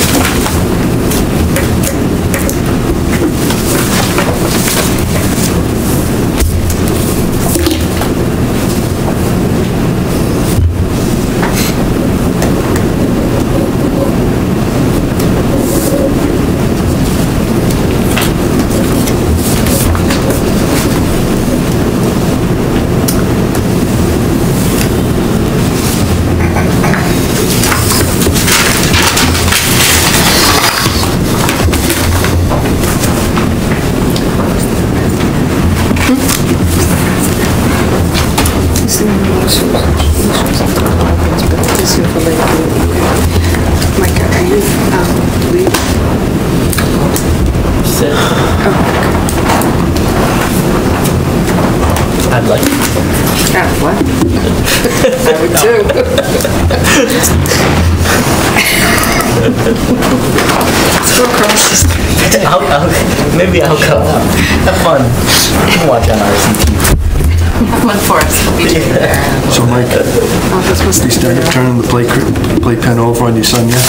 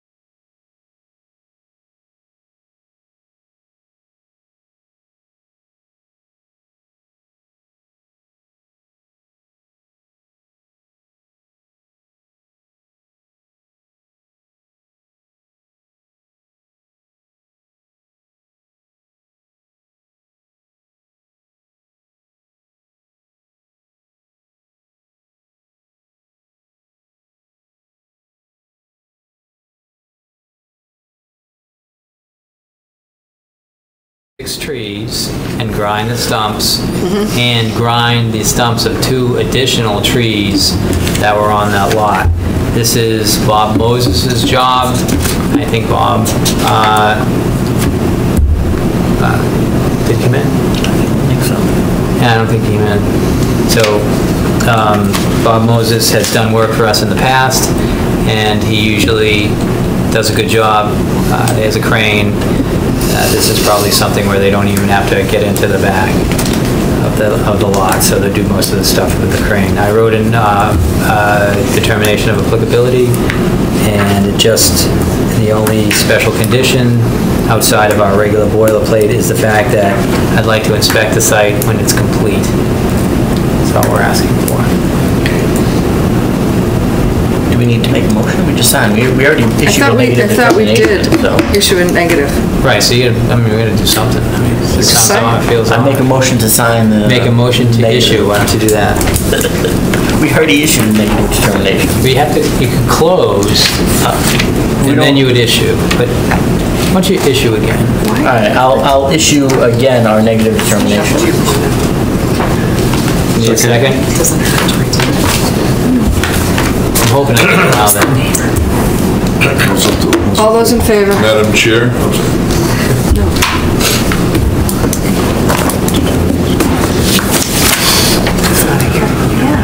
You don't have to close. No. Right. But I always get yelled at for that because I say that all the time. Let's close it. Tweet the bricks. I'm the one that I know. You don't ever need to close. Why do you have to close on a determination of applicability? It's not a public hearing, it's a meeting. Well, it just feels right that you do both, and I think we did both in Boxford each time, and that's kind of how I was brought up in a way, in a sense. So we're closing, but you guys, Anika, you can tell me where you had been before here and where they didn't close and then they just issued here. It's never been clear, Chuck. It's never been clear. Yeah. Well, we're making it clear. We're always closing first and then issuing, no matter what it is. I agree, Mike. We never did it. Dissension among the ranks here. You know, you guys wait 2 weeks to say whatever, to get just a little bit of TV time, and I'm giving you another sentence. So, come on. We're on TV. Yeah, I know.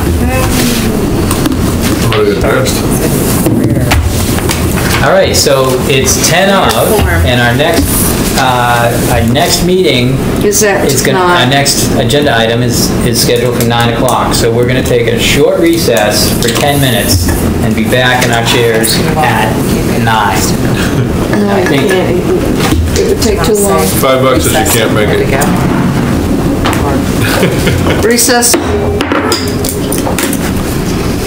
We'll be back in about 5 minutes. just a fair warning.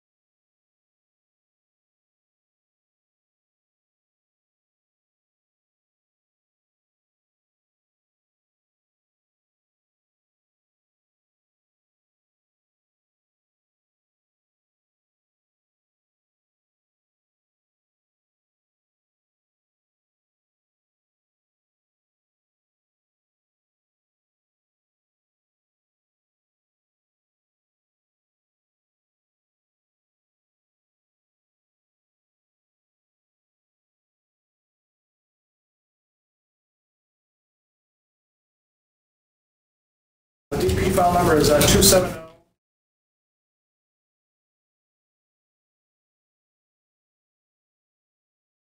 Intent, 2325 Lakeview Avenue and Eaton Street, map 17 and 18, lots 131, 274, 275, 276, and 1 and 2, Federa Eaton Lakeview Development, LLC.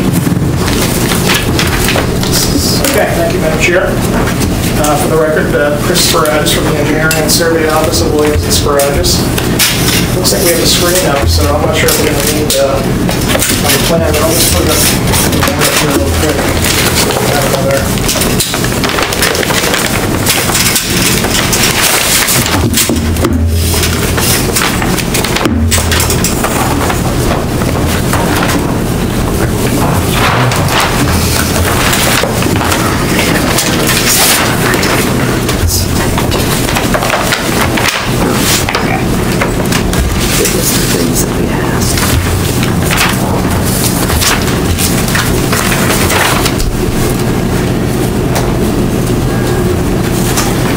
Okay, so we were last before the commission when we opened the public hearing back on December 19th. With me here this evening representing the applicant and the ownership of the property. Scott Ganiello, representing Eaton Lake Development LLC, the applicant for the proposed 40B project located at the intersection of Eaton Street and Lakeview Avenue. We went through several different comments from board members and from the public last time. We did a full presentation on the plan, went through the stormwater design, and Chuck was nice enough to summarize some of the comments in a form that he sent to me by email, summarize the items that need to be addressed for the next time that we get together. And I just have a copy of Chuck's email that I just wanted to hand out real quick, just so you can see the 6 items.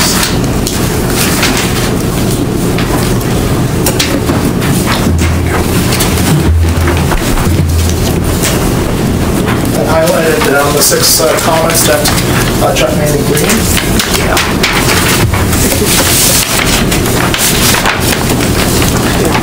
And I just wanted to spend not a lot of time tonight because I believe based on where we're at and some of the plan revisions and collecting information that we'd love to come back and see you again in February. But I'd like to go through the 6 items quickly just to tell you where we are in the process.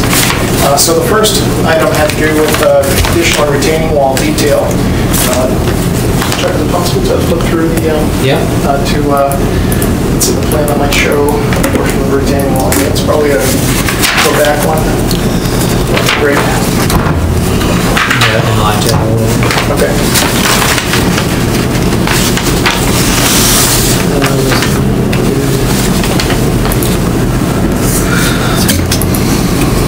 Did I say I would enlarge that? That's okay. You don't have to. Okay. That's it. There you go. That's perfect. So there are several portions along our limit of work where we're proposing retaining walls, including the area to the south here, and also to the east. And they continue around the site. They vary in height, and what we've done on the revised plan set is we've added retaining wall details for the 2 possible designs that the applicant would decide to go with. And those choices are going to be either a gravity concrete block wall system or a stone and cement, if you will, a stone and cement wall that'll be a similar configuration but out of stone and cement. And those are the 2 choices we've on the revised plan so that you're going to see prior to next hearing. You're going to see those 2 details on the detail sheet.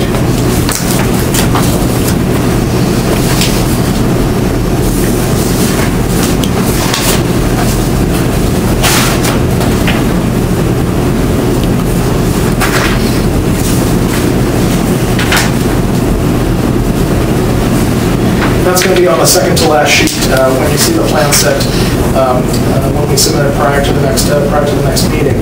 The second item had to do with providing a new plan showing updated snow storage areas. On our plan set, the snow storage area is shown on our landscaping plan. Let's check it. Just go forward. It's the landscaping plan is on sheets 10 and 11. Okay. So on sheet 10,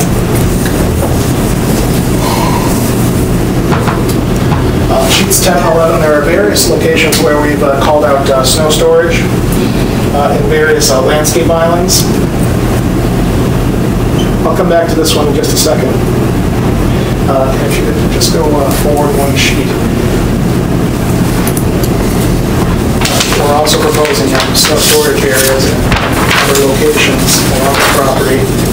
But you're going to see that on the revised plan there, snow storage areas are missing in certain key locations. We talked a little bit about this at the last meeting.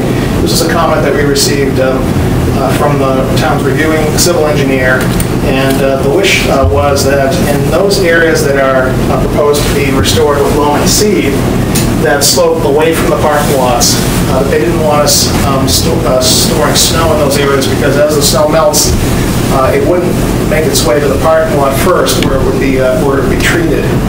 So on our revised plan, we've revised the snow storage areas so that we are limiting snow storage to areas that slope towards the parking lot, which will ensure that the snow melt will be treated through the stormwater management system.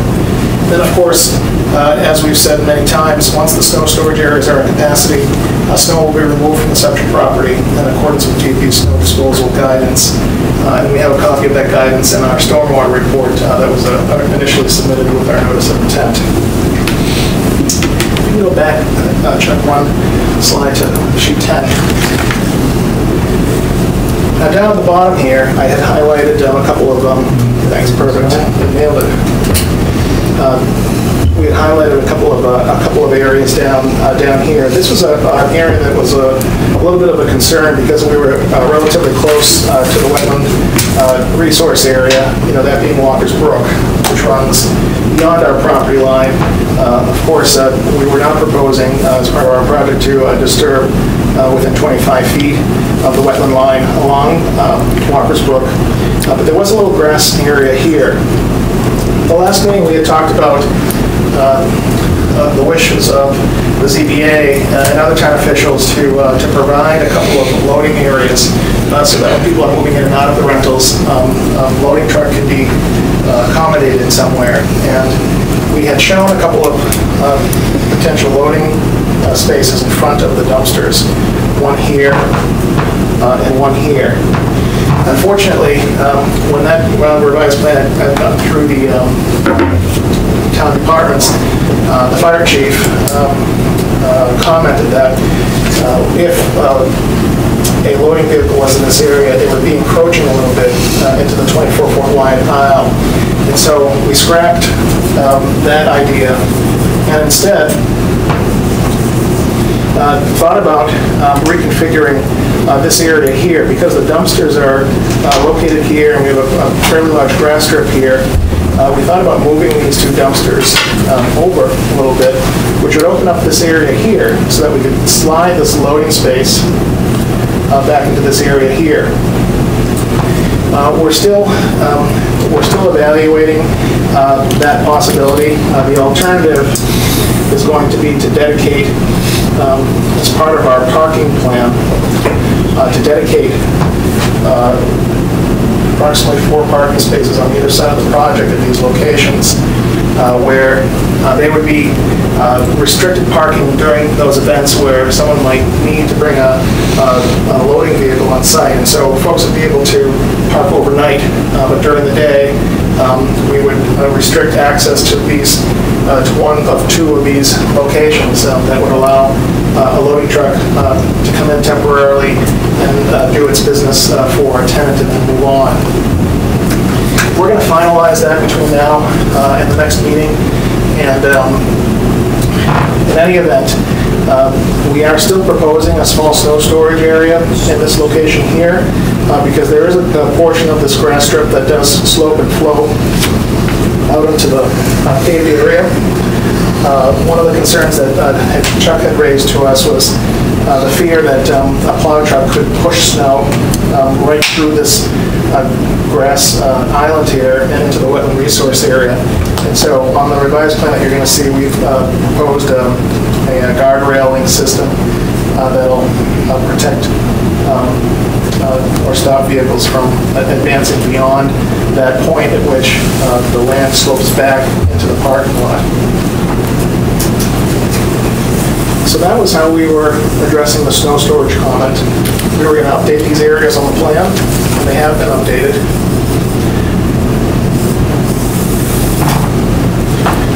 Moving on to number 3, provide a tree inventory for trees 6 inches or greater in diameter at breast height. So back on January 2nd, we sent one of our field crews out to the site to do the tree inventory. And the information came back to the office, and we plotted it up and realized that they had only located the trees from the 25-foot zone of natural vegetation out to the 100-foot buffer zone. And that tree inventory was supposed to go from the wetland line all the way out to the buffer zone. And so that's the primary reason why we weren't able to submit plans ahead of tonight's meeting. And it's really just an update for you because we have to send them back to locate the remaining trees in the 25-foot zone of natural vegetation. So that tree inventory, if we go back to sheets 2 and 3,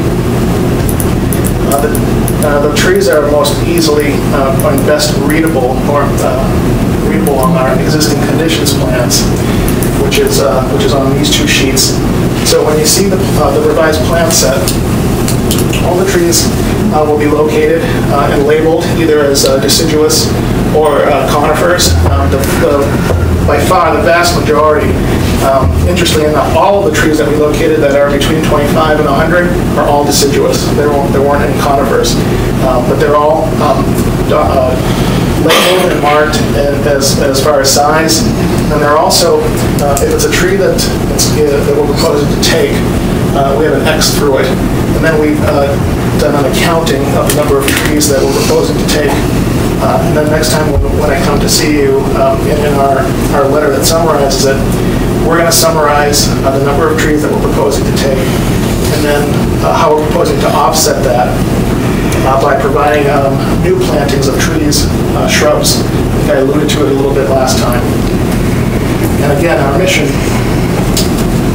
is to try to honor, to the best of our ability, the policy of the Conservation Commission with regard to tree replacement. Item number 4 was adding street sweeping to the operation and maintenance plan. When I went back to the office and looked it up, this was one of the items that was raised last time. We do have it accounted for in the operation and maintenance plan. Specifically, it's in the long-term pollution prevention plan that's already in our stormwater report, and it calls for parking lots and driveways to be swept as needed on the same schedule as the deep sunk catch basins, with special attention given to the spring and late fall. So that information was already in the stormwater report. Okay, Chris, can you just elaborate? It's going to coincide with basins because often you're only checking them and they're not getting cleaned. So right, so I can tell you the specific language that's in the stormwater report that we included states that parking lots and driveways to be swept as needed on a monthly average with special attention given to spring, March/April, and late fall, November/December.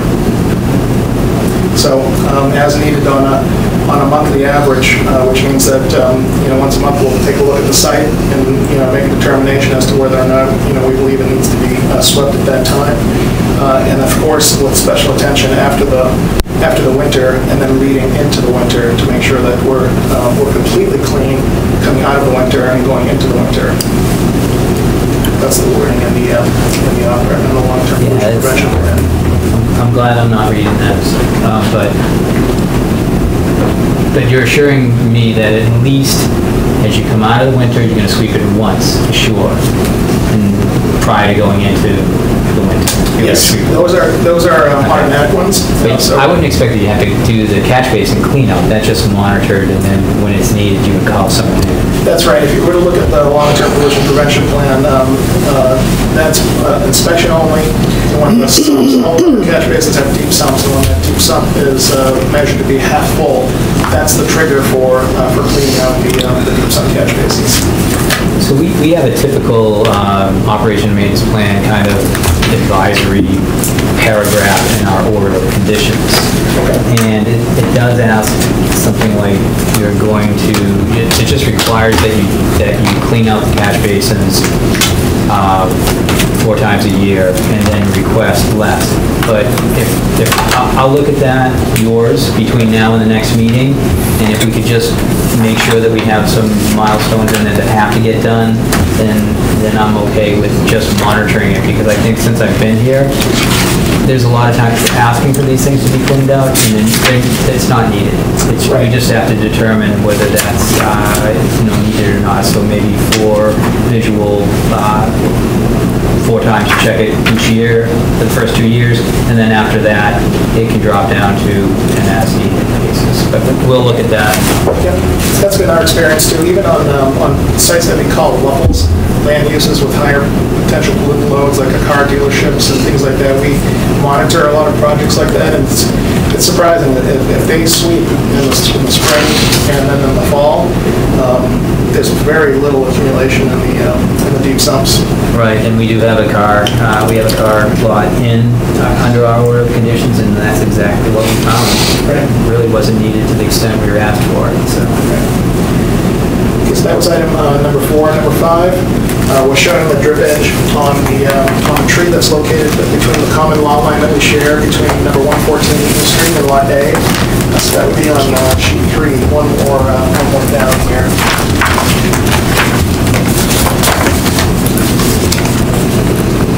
So when the field crew went out there again, they actually go back one section. Yeah, right over here. Right over here. We've shown the symbol based on, we have a way to sometimes show the drip edge based on the size of the diameter of the tree. It's a 24-inch diameter tree, I believe, if I remember the field crew locations correctly. But when they go back to locate the additional trees between the wetland line and the 25-foot ZNB, we'll make sure to get that actual drip edge of that particular tree, and that'll be shown on the plan. So this shape, if you will either get a little bit larger or shrink based on the actual measurement in the field. Number 6, identify leaf litter area. During the sidewalk, there was a leaf litter area observed behind the existing, this is a 2-family home here. So it was somewhere out of this area. That's an area that our field crew did locate by survey, and so that's going to show on the plan. There'll be a note that states that the leaf litter in that area will be removed as part of the proposed development. So those were the 6 items that Chuck had mentioned. There were a few other items that I just wanted to touch on real quick that were additional questions that came up last time. And a couple of them, I think, came from the audience and a couple more from members. You may recall that in our landscaping plan, we had proposed a Princeton elm tree. In that species, we did change that to a red maple. We talked about inspection and including inspections or how to operate and maintain some of the drainage piping underneath the parking lot. And what we're proposing to do in our operation and maintenance plan is that when catch basins are cleaned, that we will flush all the drain lines at that time as well. So before the catch basins are cleaned, as part of that regular cleaning schedule, we'll flush the pipes first and then clean out the catch basins. We talked about the lighting fixtures on the decks of units 9 through 12 that were on Lot A. If you want to... I have a picture, but I can bring it up later. Okay. I'll show it to you now. This is why I mentioned that. I don't know if I can make this bigger, but can you see how bright that light is? That's my fear. Right. Now, this gentleman didn't go and do this on purpose. He just maybe picked the wrong one out at Home Depot. But that's the kind of light, maybe it doesn't show that, but what I'll tell you, right. Kind of, you're amazed by how bright that is, and if there's 4, that brightness. That's my fear. That would change what we're looking at. So let me tell you what we did. We went back and we did some research on what's the smallest wattage LED wall fixture that would do what we needed to do. And if you scroll down to the layout plan, it shows that unit is on this lot here. Yeah, that's a good shot there.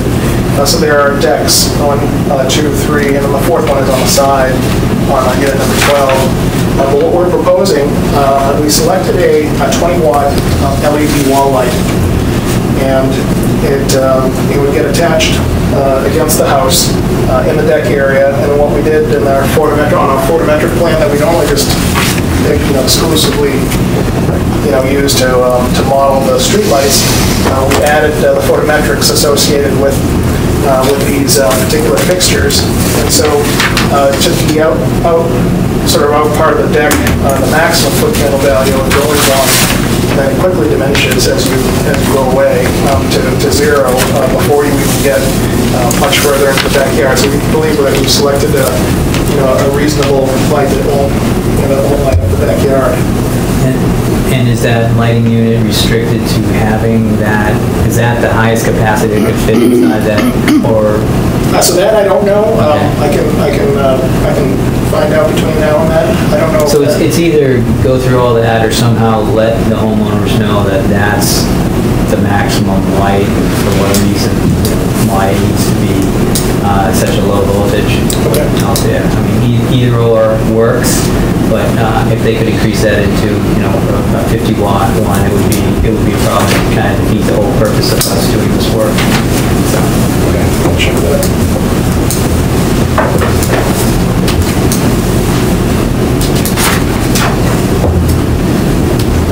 At the last meeting, we talked about what happens when we take down some of the trees in some of these areas that are close to the zone of natural vegetation. How many trees are left in the zone of natural vegetation? The tree inventory will really spell it out for us. On Lot B, which is the lot that's along the closest to Walker's Brook, which is the lot that's closest to Home Depot and Jordan's down at the bottom here. The land does slope down, obviously, towards Walker's Brook. And if there are some bare areas there, we talked about this with our team after our last meeting. We don't have any problem helping stabilize areas that might be bare or along those lines with either a conservation mix of some kind. And we're happy to talk to the commission about whether or not, after we remove the trees that are within our limit of work, if there are areas that are completely wide open out to Walker's Brook, we could talk about adding some additional plantings in the zone of natural vegetation if that's what it takes to help fill in the gaps in a couple of spots. So we'll know more once we complete that tree inventory in that zone of natural vegetation. So how would we know what wide open means? Is it, or are we going to say the commission's in charge of, at a certain point during the project, we have to go out there and the commission has to agree where more plants would go, more shrubs would go, or if it's just going to be casting seed? So I think we have no problem casting seed. I think we'll know a lot more once we complete the tree inventory, and then we'll propose something. Okay. Once that's complete.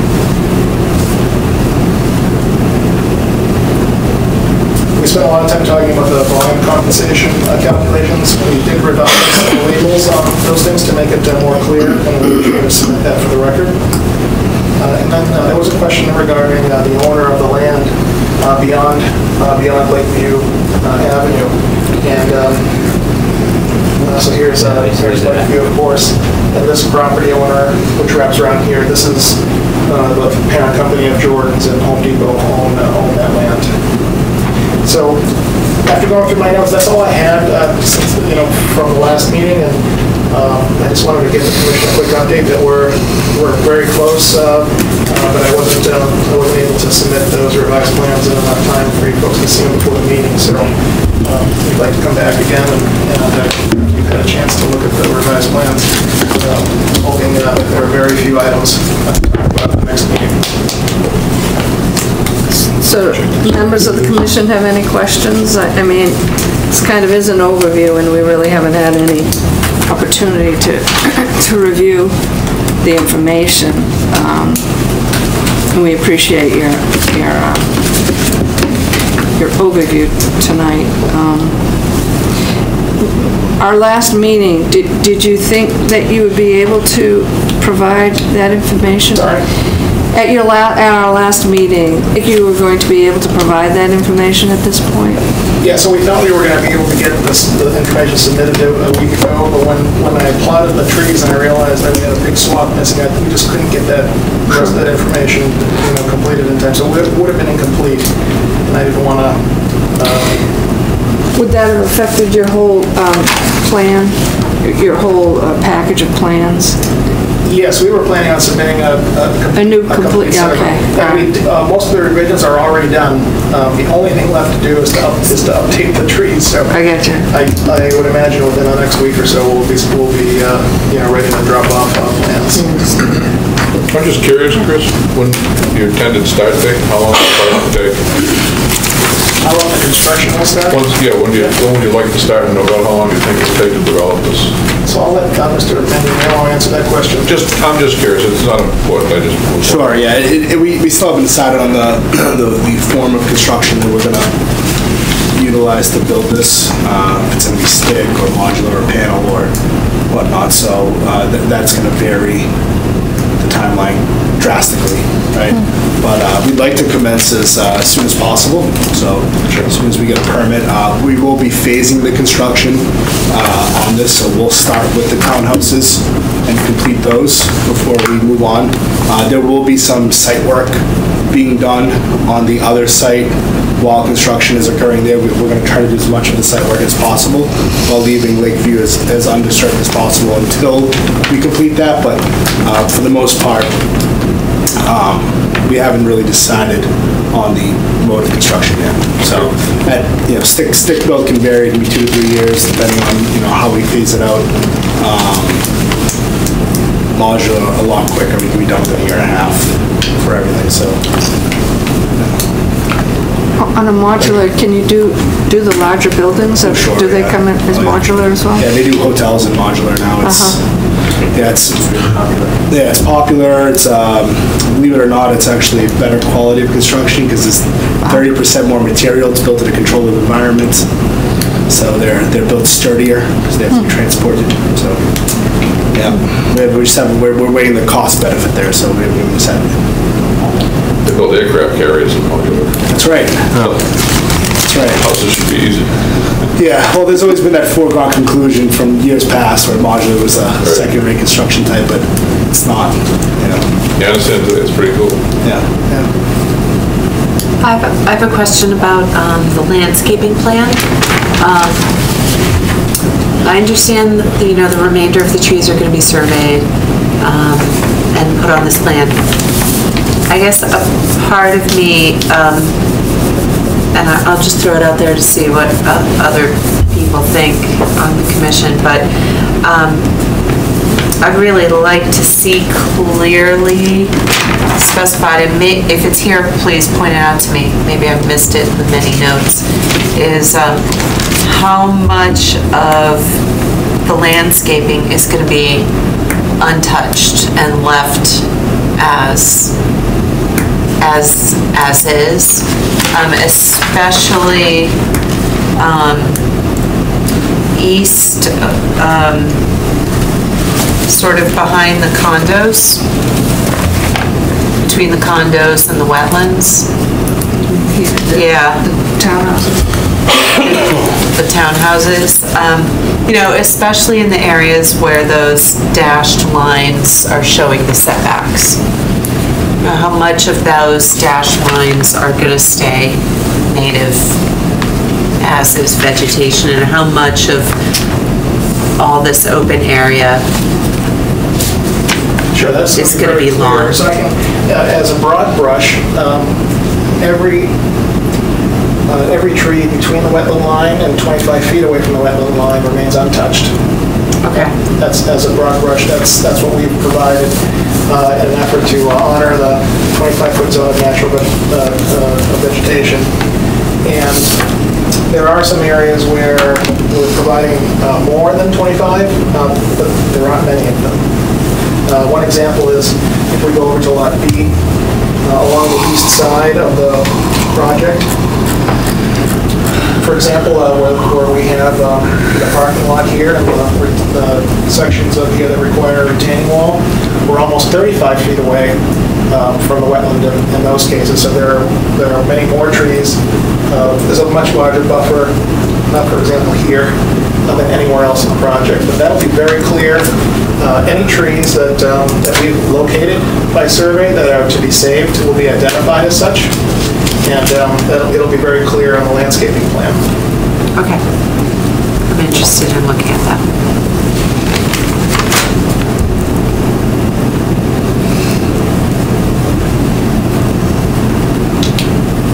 Any other questions from the commission members? Chuck, do you have any other questions? I don't have any other questions. Any comments, questions from the community?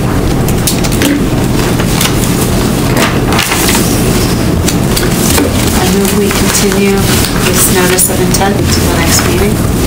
Do I hear a second? Second. All those in favor?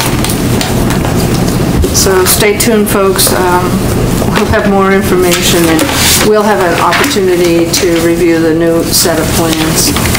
Hopefully that will come before, you'll send those in to Chuck. Yes, well before the next meeting. I believe your next meeting is the 12th of February? No. No? The 13th? The 23rd, Yeah, right? the 23rd. 23rd. We have another meeting this month. January. Are you making that meeting? Oh, this month. Okay. Oh, yeah, I'm sorry. Okay. We meet twice a month, so if you can get things together in 2 weeks, we can meet back here, and, which I think everyone would like to do. What's that?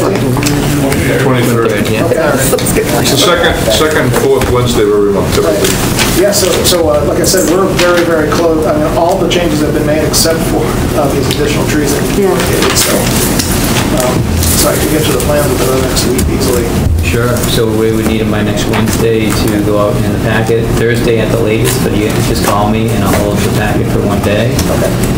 That's a packet to the Conservation Commission, and I think I have a request to send that also out to the, at least one abutter. So we always ask for an electronic copy,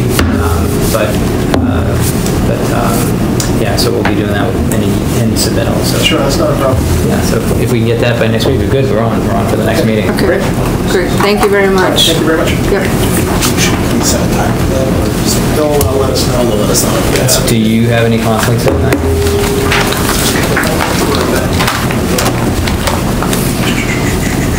For the 23rd, the 12th for me is difficult, I'll be in DC.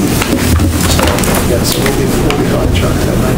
Okay, so pretty much everything on our agenda tonight was gonna just shift over, so we'd probably be around 9 o'clock again. Okay, no problem. I expect there'll be more things in front of, but we're not setting the I don't want time to, I don't want to items. set a timeline. We had a huge gap tonight. In fact, we were going to take a big recess, but unfortunately, we had more things to discuss As it that always came up. happens, yeah. I don't think we would like to put this off until 9 o'clock. I think that was a little too late, so. Well, We'll take a look we at go over what- the agenda, and we post it on Thursday, Okay, great. the week before the meeting, which will be on the following Wednesday. So I don't want to give you guys a time frame like we did the last time. Just curious as to the reason why you wouldn't put it first. Because there'd be other things that we could do very quickly, and I would. A couple of these things have been also waiting forever, and I just asked, it seemed like there's a whole lot here to... yeah, it's Well, we do have some things to look at. We have quite a few things to look at. And it would be a big order. Yeah, so if there was something smaller, we wouldn't like them to wait that long. That's I kind just of how we thought do of it. that, no problem. No, it's a great, I got it. it's a good Becky's question putting it together, so direct your emails and comments to to me. the chair. No problem. Great. Thank you very much. Thank you. Okay, yeah. Thank you.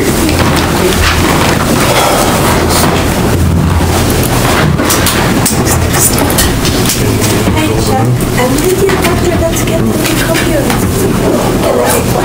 No, it's you. It's you. And I'm just hoping that you'll get it out to anyone else who needs it.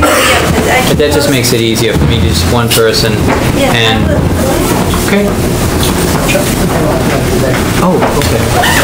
And, okay, great, I will. All right, thanks, Chris.